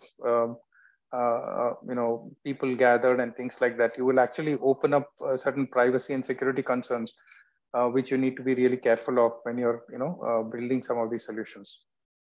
And finally, because this area is niche, is very interesting, and I think India actually, of course, really is slow in filing patents and things like that. But remember that these are technologies which enable you to kind of file patents and file unique solutions and gather the, I would say, conquer the war on intellectual property, or gather more and more of the intellectual property. And I think which truly belongs to us, but somewhere, it kind of gets lost in some of the work that we do without paying much attention to this. So patenting and filing, that also becomes extremely important. So that in a nutshell is what I had to cover, and that's all I had. I'm open for any questions. Yes, thank you so much.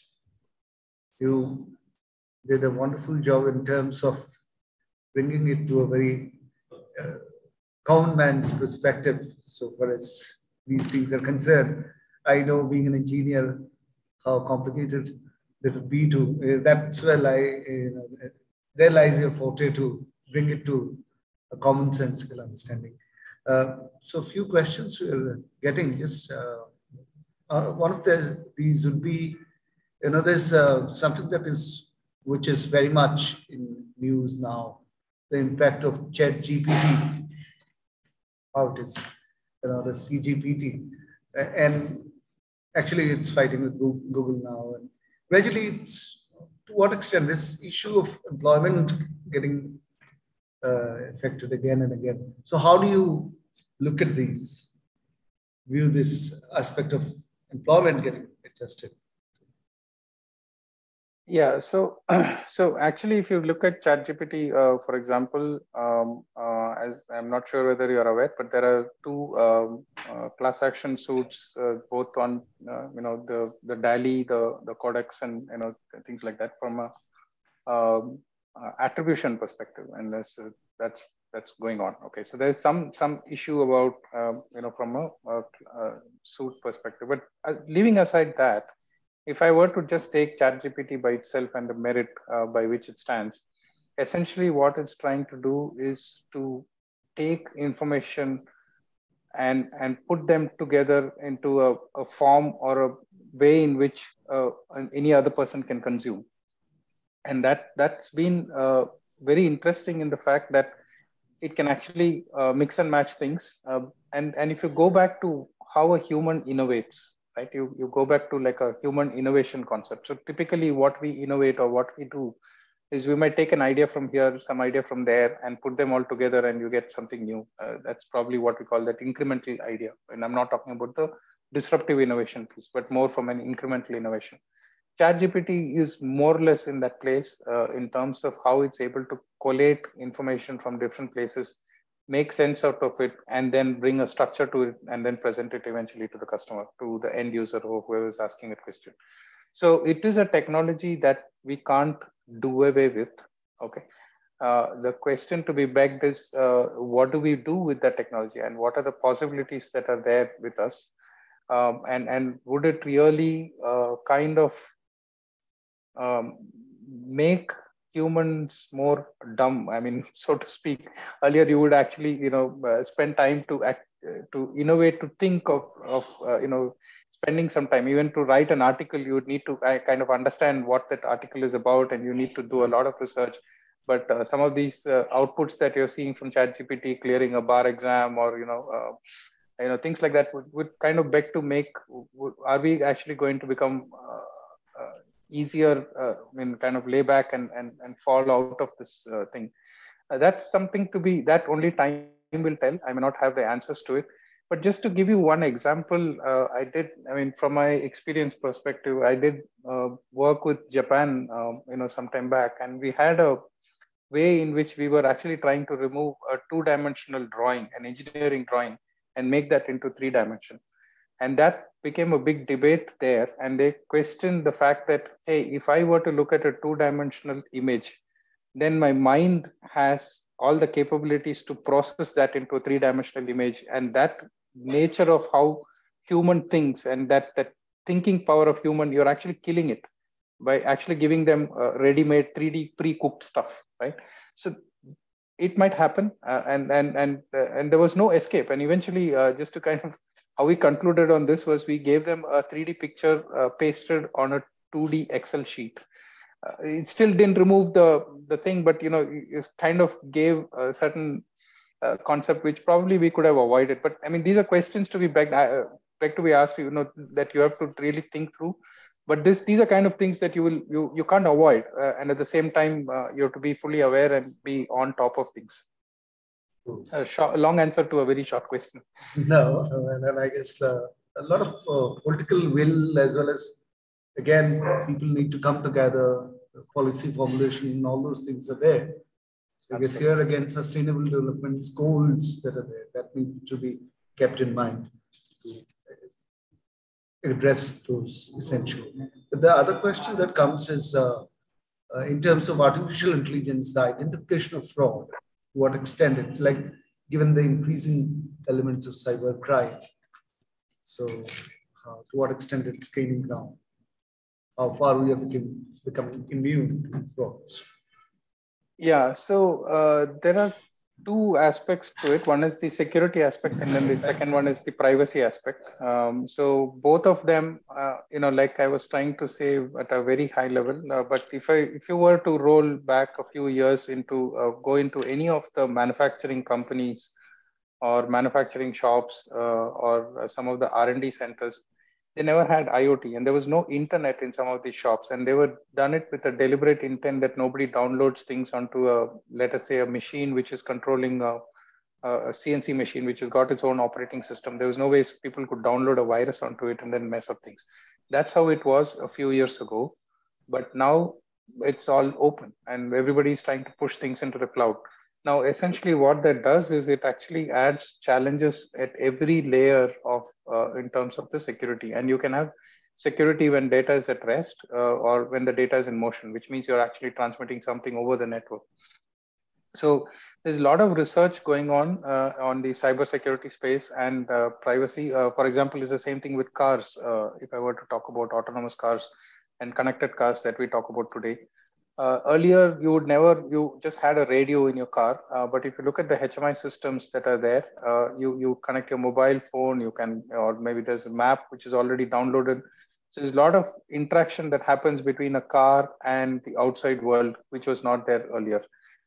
So anybody could hack into things and push things down into areas which are very, which can actually cause human harm. So now that security, we are trying to look at from both the aspects, or 2-3 aspects actually. One is from the hardware side, where you can actually enable or disable a lot of things from a hardware perspective. The second one is cybersecurity from a software and algorithmic perspective on how do you algorithmically determine that there is a threat for you.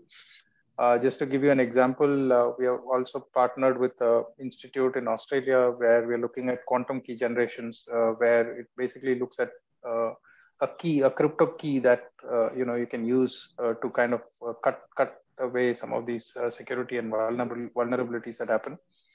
And the third is in terms of the users themselves, trying to educate them, but which is a very hard problem to solve. And then the whole other concept of privacy comes into picture.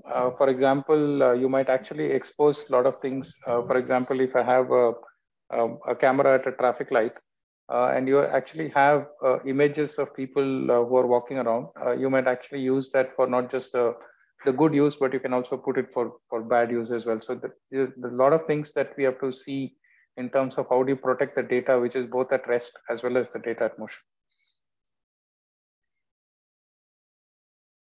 Yeah, okay. Yeah. So there it goes. And then in terms of, now there are days that people talking about, even in the field, as robots and other things are getting utilized, how in terms of laws, field of law, robots will be fighting cases and in the proceedings, court proceedings. So how do you see that? How far it will be workable? Okay. I haven't done much research on that topic. So I mean, I can only at a bare minimum talk about, please. See, if you talk about the robotics piece, we see automation and autonomous operations as the next gradation that is going to happen from a manufacturing perspective. And there's in between, we are talking about cobots, where there's a collaborative robo, where human works along with the robo. So your robo does something, and the humans kind of augment what is happening. In fact, I did go to one of the factories out in the east, one of the APAC countries, where they have 4,000 employees, or rather 3,100 employees and 4,000 robots. And the robots are making the same robo. I mean, it's like basically making itself. And it comes and stacks it into the, so you might have seen it in movies, but it's actually happening today in the world. And they say that they don't go for strikes, and you can run the thing in what they call nights out operation. So many of the things can happen in the night. There's nobody who's going to stop them from executing, and they do their work. It's kind of repetitive work in some sense. So robo you can't do away with, but in terms of fighting law and things like that, I have not actually done much research, so I probably may not be able to discuss on that particular topic. Process on that. Okay. And so another question is there any specific programming language which is used in, which is gaining popularity in terms of artificial intelligence? We see various ways you have. Yeah, basically it's Python. Most of them are in the world of Python. Now, again, what you have to be careful about, which you have to really look at, is from what is that, because Python comes along with a lot of packages as well. And so what is the package that you use to develop on top of Python also becomes important. And you have to look at some of the licensing aspects of Python. A few years ago, we used to use a lot of things on R. R is also a good programming language. But the problem with R is it's GPL. I think so you have to kind of open source many of these things. So depending on whether you are using it for your own use or for somebody else, you can actually look at Python. Then there are other data analytics tools which are out there in the market, like SAS, GMP, and things like that, which are commercial tools that you can use to kind of do some of the industrial AI probability and statistics studies and things like that. Yeah, fine. There's another question that has come up. What are the possible effects the recent lithium discovery in Argentina on sustainable development? Your remarks. Yeah, I think I kind of it'll be a repeat of what I said last time. But like I said, Kashmir, touched upon. Yeah, Kashmir. Yeah. So the thing was, I think somebody was saying that Europe will become green and lithium. I mean, whatever Argentina would become brown or whatever slushy with all that lithium that has gone away from the country. So we need to look at whom we are supporting and which part of which region will become this thing green. That's the issue. But just to kind of give you another interesting aspect, there's a lot of things that people are doing on space robotics and space mining. So there's research going on in that area where people are trying to extract such kind of rare earth from asteroids. And so it's not, so they just kind of looked at landing on asteroids and pulling out things from there. Very early stage research, but something that to be looked at. Okay. So this is where I think we are done with a few questions that we got. So thank you so much. And I would also thank our co-sponsors of the event, Dwara Builders and CPLC Management Studies, which have been through us, have been supporting all through. I also take the opportunity now to invite our Vice Principal and IQC Coordinator, Srimati Chandana Chakravarti, to propose a formal vote of thanks. Over to you, madam. Hello, everybody. Yes. Good afternoon. And we have had a very interesting session today under our topic on contemporary trends in humanities, commerce, and basic and applied sciences and charting sustainable development. It is indeed a great honor which has been conferred on me to propose a formal vote of thanks for this session that we have had. And I begin with our speakers for the day. Our first speaker, the keynote speaker that we had, Dr. Peter Schulman. He has talked on the topic of sustainable development, and it was wonderful to hear his views on Jules Verne's concerns and the dystopian novels, where he has talked on the talks of convulsions of nature and 20,000 Leagues Under the Sea, which is a prophetic and futuristic work. His sensitive portrayal of connecting the contemporary times through the upheaval of the environment, which is happening in Congo region, was also very disheartening. It was the environmental destruction which is taking place here, also brought to light the capitalist forces which are in work. He has also not only talked about the problems, but he has also given a positive note to his entire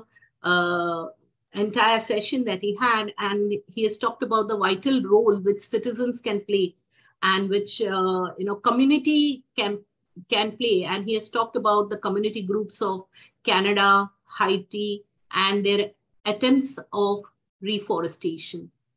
So thank you, Dr. Peter Schulman, for sharing your ideas and your views. Our second speaker for the day was Dr. Drupadi Chattopadhyay.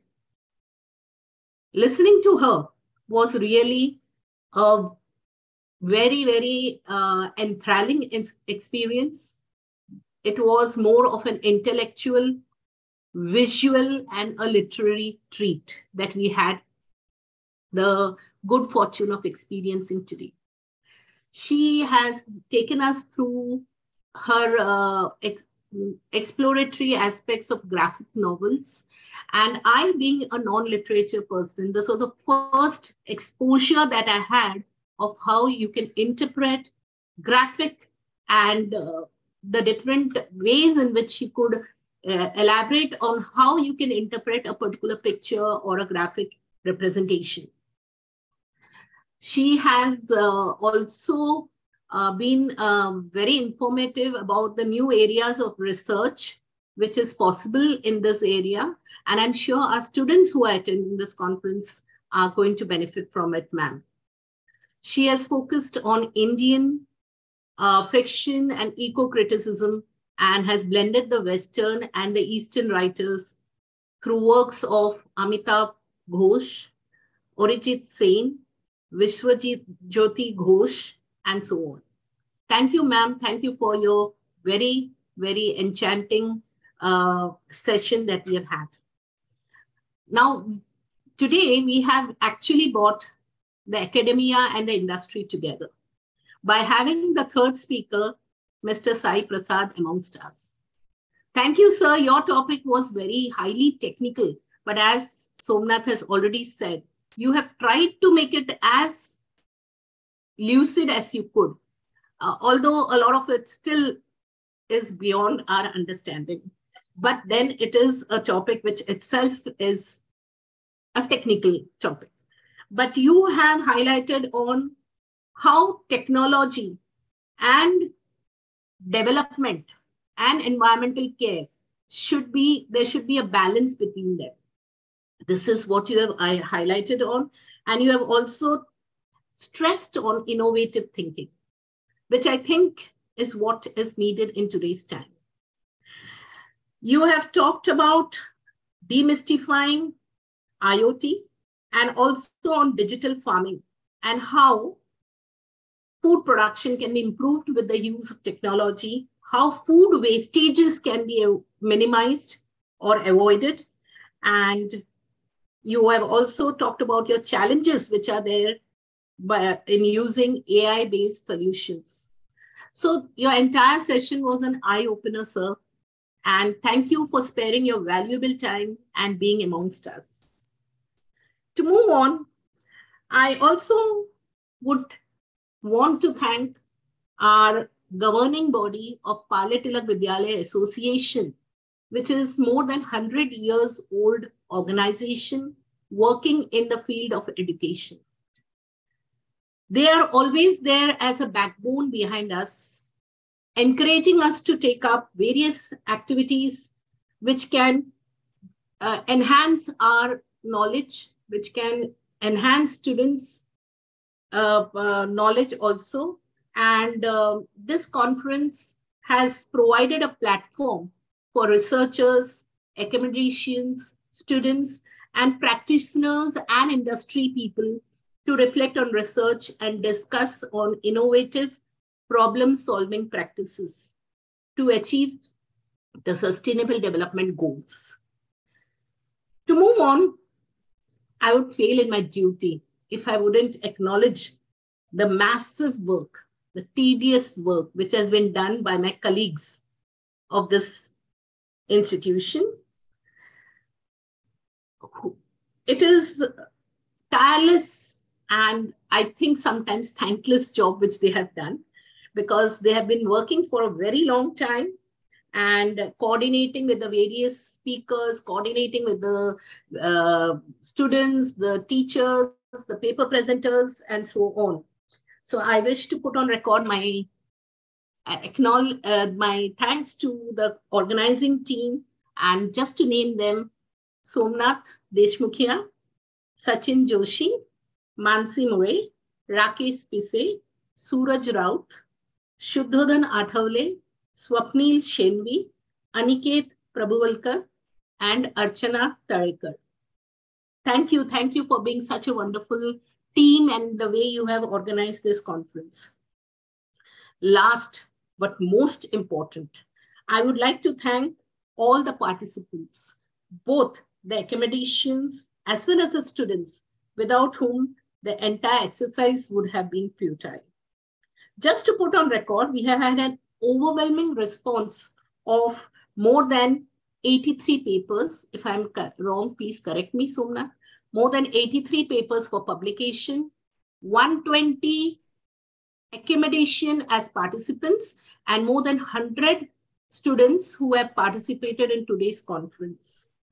So I feel that basically this conference has been a universal call to initiate actions towards sustainable development, to end poverty, protect the planet, and ensure that by 2030, everyone enjoys health, peace, and prosperity. This conference has been has tried to give platform to many people who are interested, including students who are interested in taking up research work. And therefore, I thank everyone concerned with this conference. Thank you very much. Over to you, Somnath. Thank you. Thank you immensely for all your inputs, for being through this, guiding us, mentoring us whenever repeated number of visits that we've made to you with all our small little idiotic questions that we had. Thanks immensely. And now again, once again, I extend my gratitude to all the speakers, including Mr. Saiful Saad, who is there with us now. And the program that I must mention that the program was co-sponsored by the Nivara Builders and CPLC. Thank you. We will be joining back in about 20 minutes. I request a link will be shared soon, and I request you all to join in about 20 minutes or so. Yeah. Thank you. Thank you so much.